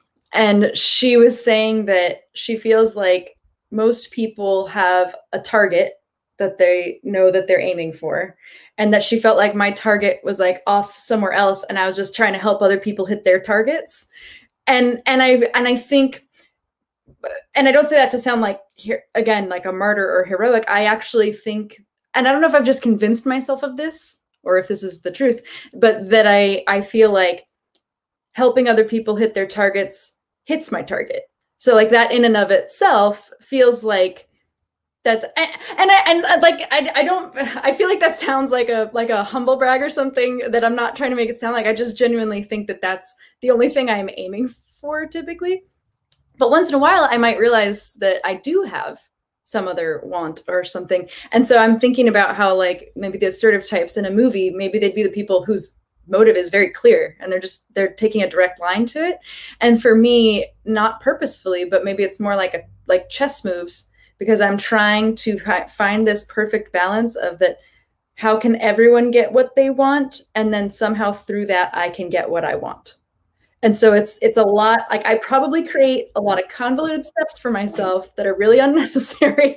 And maybe it would just be a lot more efficient or effective sometimes if I took a page out of the assertive playbook, or even the withdrawn playbook at times. You know, like if I could tap into those sometimes, that would probably make my life and other people in my life, that'd probably make their lives easier too, if I could just state it sometimes. I really related to that, actually, like the idea of like finding a balance and sort of still getting there, but in a way that tries to keep everybody happy or like okay. because yeah, I'm very comfortable being assertive. I have no problem with it, but I almost think of it more as like an option, like in my tool belt, but not like my default mode of being, if that makes sense. Yeah, I think it's almost, I just had this thought that it's like, sometimes I want what I want, but if it interferes with someone else's want, then again, it probably goes back to that need of, if I get in the way of their want to get my want, I won't feel good about it, and they might not like me, and I have hurt them in some way, so then I will just distance myself from that wanting. That's fascinating. I mean, I really resonated with what you were saying about the targets, but for me, it was far less about my target is solving all of their targets, and it was much more, this is just a way to help me get what I want. If giving you what you want along the way helps me get what I want, then that's the best strategy to go after. But it's that same strategy of just being aware of, is it time to be assertive? Is it time to be withdrawn? Or can I please people along the way? And that ultimately gets me what I want. But it's much more analytical, and it sounds horrible to say out loud. Like, I really don't think I'm like this horrible person trying to switch up the world. Yeah, anyway, but it's far more analytical in my head. Isn't that kind of an ENFP thing? I mean, I was going to say the same thing. I think that we always look for win-wins. So like if our goal can be accomplished through helping someone else's goal, like, duh, we're going to go for that. Why would we choose a win-lose situation ever if we could choose a win-win? That's an incredibly compassionate way of saying it. But I was going to say, like, when ENFPs are manipulative, that's sort of the way in which we're manipulative, right? Is it's like pleasing people and like helping people feel good, but then like also finding a way to get what we want too. But then right? Like I'll follow that up with manipulative is not in and of itself bad. It's how it's used that can be bad, because manipulation is just a tool. You wouldn't say a hammer is bad. A hammer is just a hammer. Manipulation is just manipulation. We just have us as a society a negative association to that word, but it is not always negative. I'm sorry, but I hate how like people say ENFPs are so manipulative, like it's a bad thing. Like, no, we're manipulative in a way that's helping so many other people. Like, let us be manipulative in this way. Like, it's a good thing. Back off. We're influential. What they're talking about. Words have connotations though, and like I mean, maybe we should say persuasive, or like deploying political skills. I don't know, but yeah, I definitely feel like when I'm manipulative, I don't feel good about it, and I don't like want to lean into that, but it's something that's definitely part of me. I once texted an ENFJ friend. We were like talking about something we were trying to get a group of people to do, and like a trip we're trying to plan, and I was like, what's a word for like when you're being manipulative but for good? And she was like, the word is ENFJ. And I still think of that like once a day. I never quite knew what they were talking about when I heard people ranting about how ENFPs were manipulative. Like, I don't know what they mean.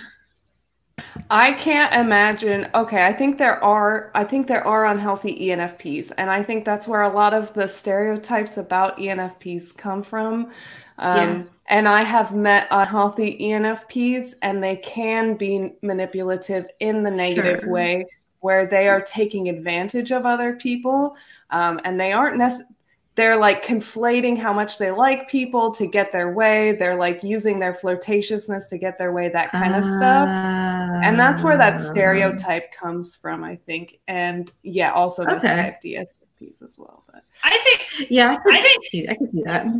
I think we can be crazy manipulative. I've been crazy manipulative in my life. Like, it's like, absolutely. But I think a lot of the time ENFPs don't realize they're doing it. I really think that. Like, I think that the way NE manipulates is it kind of looks at every side of something and is like, well, here's the side that if I position it this way, seems like I'm doing the right thing and also gets me what I want. And we get really good at even convincing ourselves that like that's the best way, but we know kind of like in our guts there's a different way that maybe like isn't as favorable for us, but we can justify choosing this perception because it also gets us what we want. And it's like, I think it's an NE user thing in general. Like I really think every type manipulates in its own way. Like I've seen manipulative versions of every single type, but it's like, I think that's the way ENFPs manipulate is we convince ourselves we're morally in the right. Like we pick the perspective of all the perspectives we can see on our Rolodex that puts us in the right and then fight really hard for that and kind of blocking out other perspectives. And it's not always like conscious, but I think it's like very much there for most of us at some point or another. Sure. And I think there's also part of it where the way that we go about it seems foreign or less obvious, or like we're just kind of out there flexing our diplomacy muscles.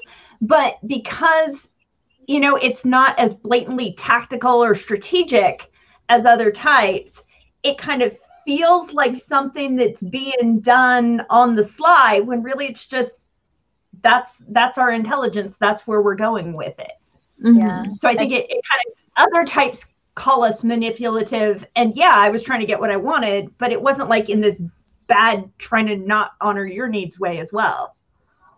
I also think it's like very manipulative. This is something I rarely see NFPs take responsibility for, but I see them doing all the time. It's very manipulative to like put people on pedestals and expect them to behave a certain way. And we do that to people as NFPs like all the time.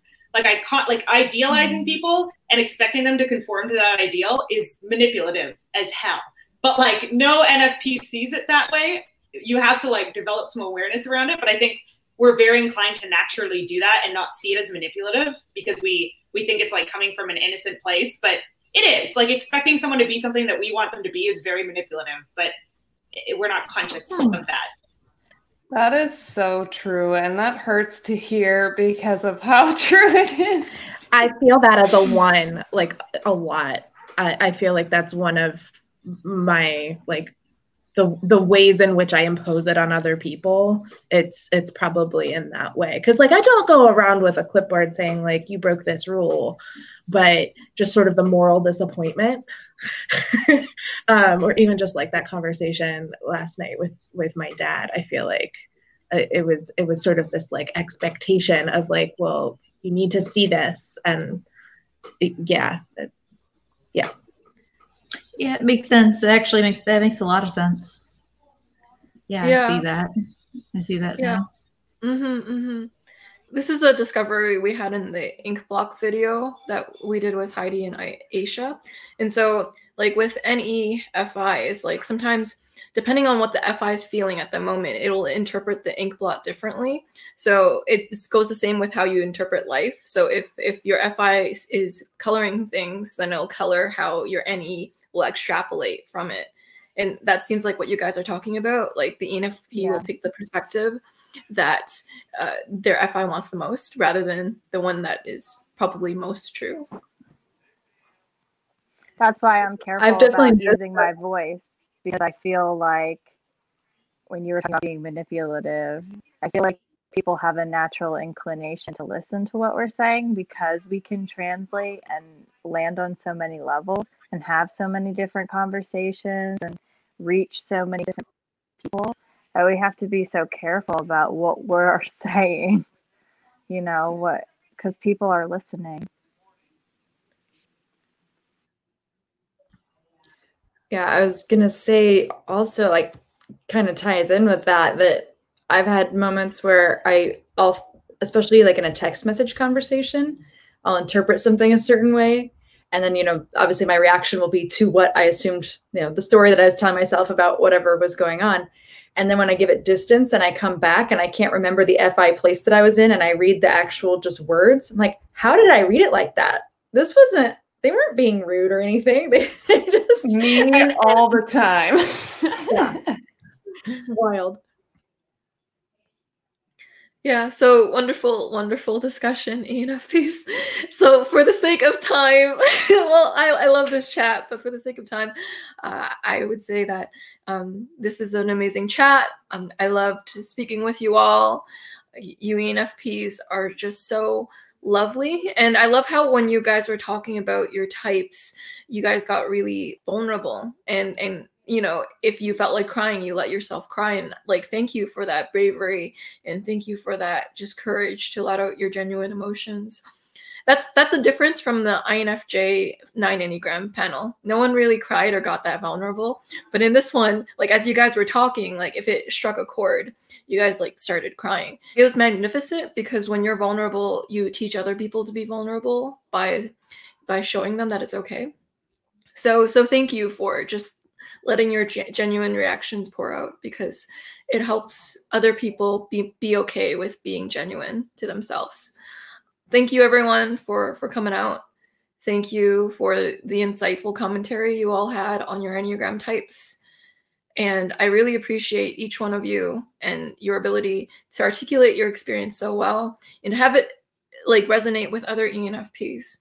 It helps build this sense of community and build this genuine bond between you guys, because when you guys are truly telling your story and just truly showing how you feel, it helps us get to know you all better, and it helps us get to know each other better, and that builds a better interdependent community, like, you know, Caitlin, the type 2, really cares about.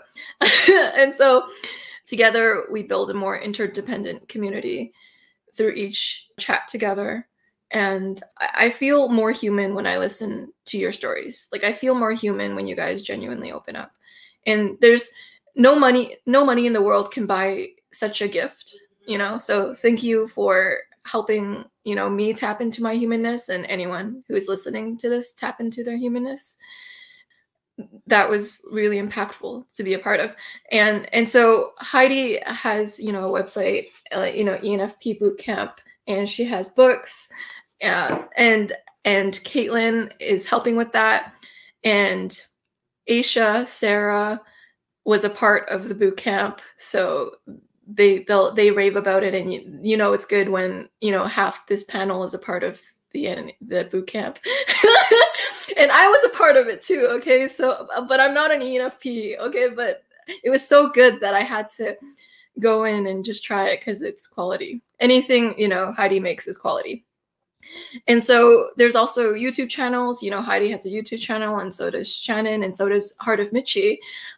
It's quality material. Go check it out. It's in the links below. And the rest of you are on Twitter or on other social media that I'll link below. And like, just thank you for, you know, opening your hearts up, and so that we can truly see into the Enneagram. Thank you for that experience. Thanks for having me. Thank you so much. I love this. We'll do it again. Thank you. Yeah, this was a great panel. Like, this was so interesting and like raw. Like, I loved this. Thank you. Thanks, Joyce, for organizing, but also to all of you guys. Like, this was amazing. You are all a delight. I want to echo everything Joyce said. Like, it feels like I feel so warm and like filled up just from having spent a few hours virtually with you. So thank you, everybody. Thank you. Thank you, everyone. And thanks to Joyce for all the editing and making it happen. Yeah, we gave her, what, 4 hours of footage to deal with? Sorry. This is the longest video I've ever had to look over again. What could you expect when you put 9 ENFPs in a room together? I'm shocked it wasn't longer. Like, I'm shocked we're getting away in 4 hours. Yeah, thank you for bearing your souls. Thank you, audience members, for watching this far. You have an amazing attention span and just willpower. And I hope you enjoyed. I'll see you all next week. Bye. Thank you, everyone. Thank you, Joyce.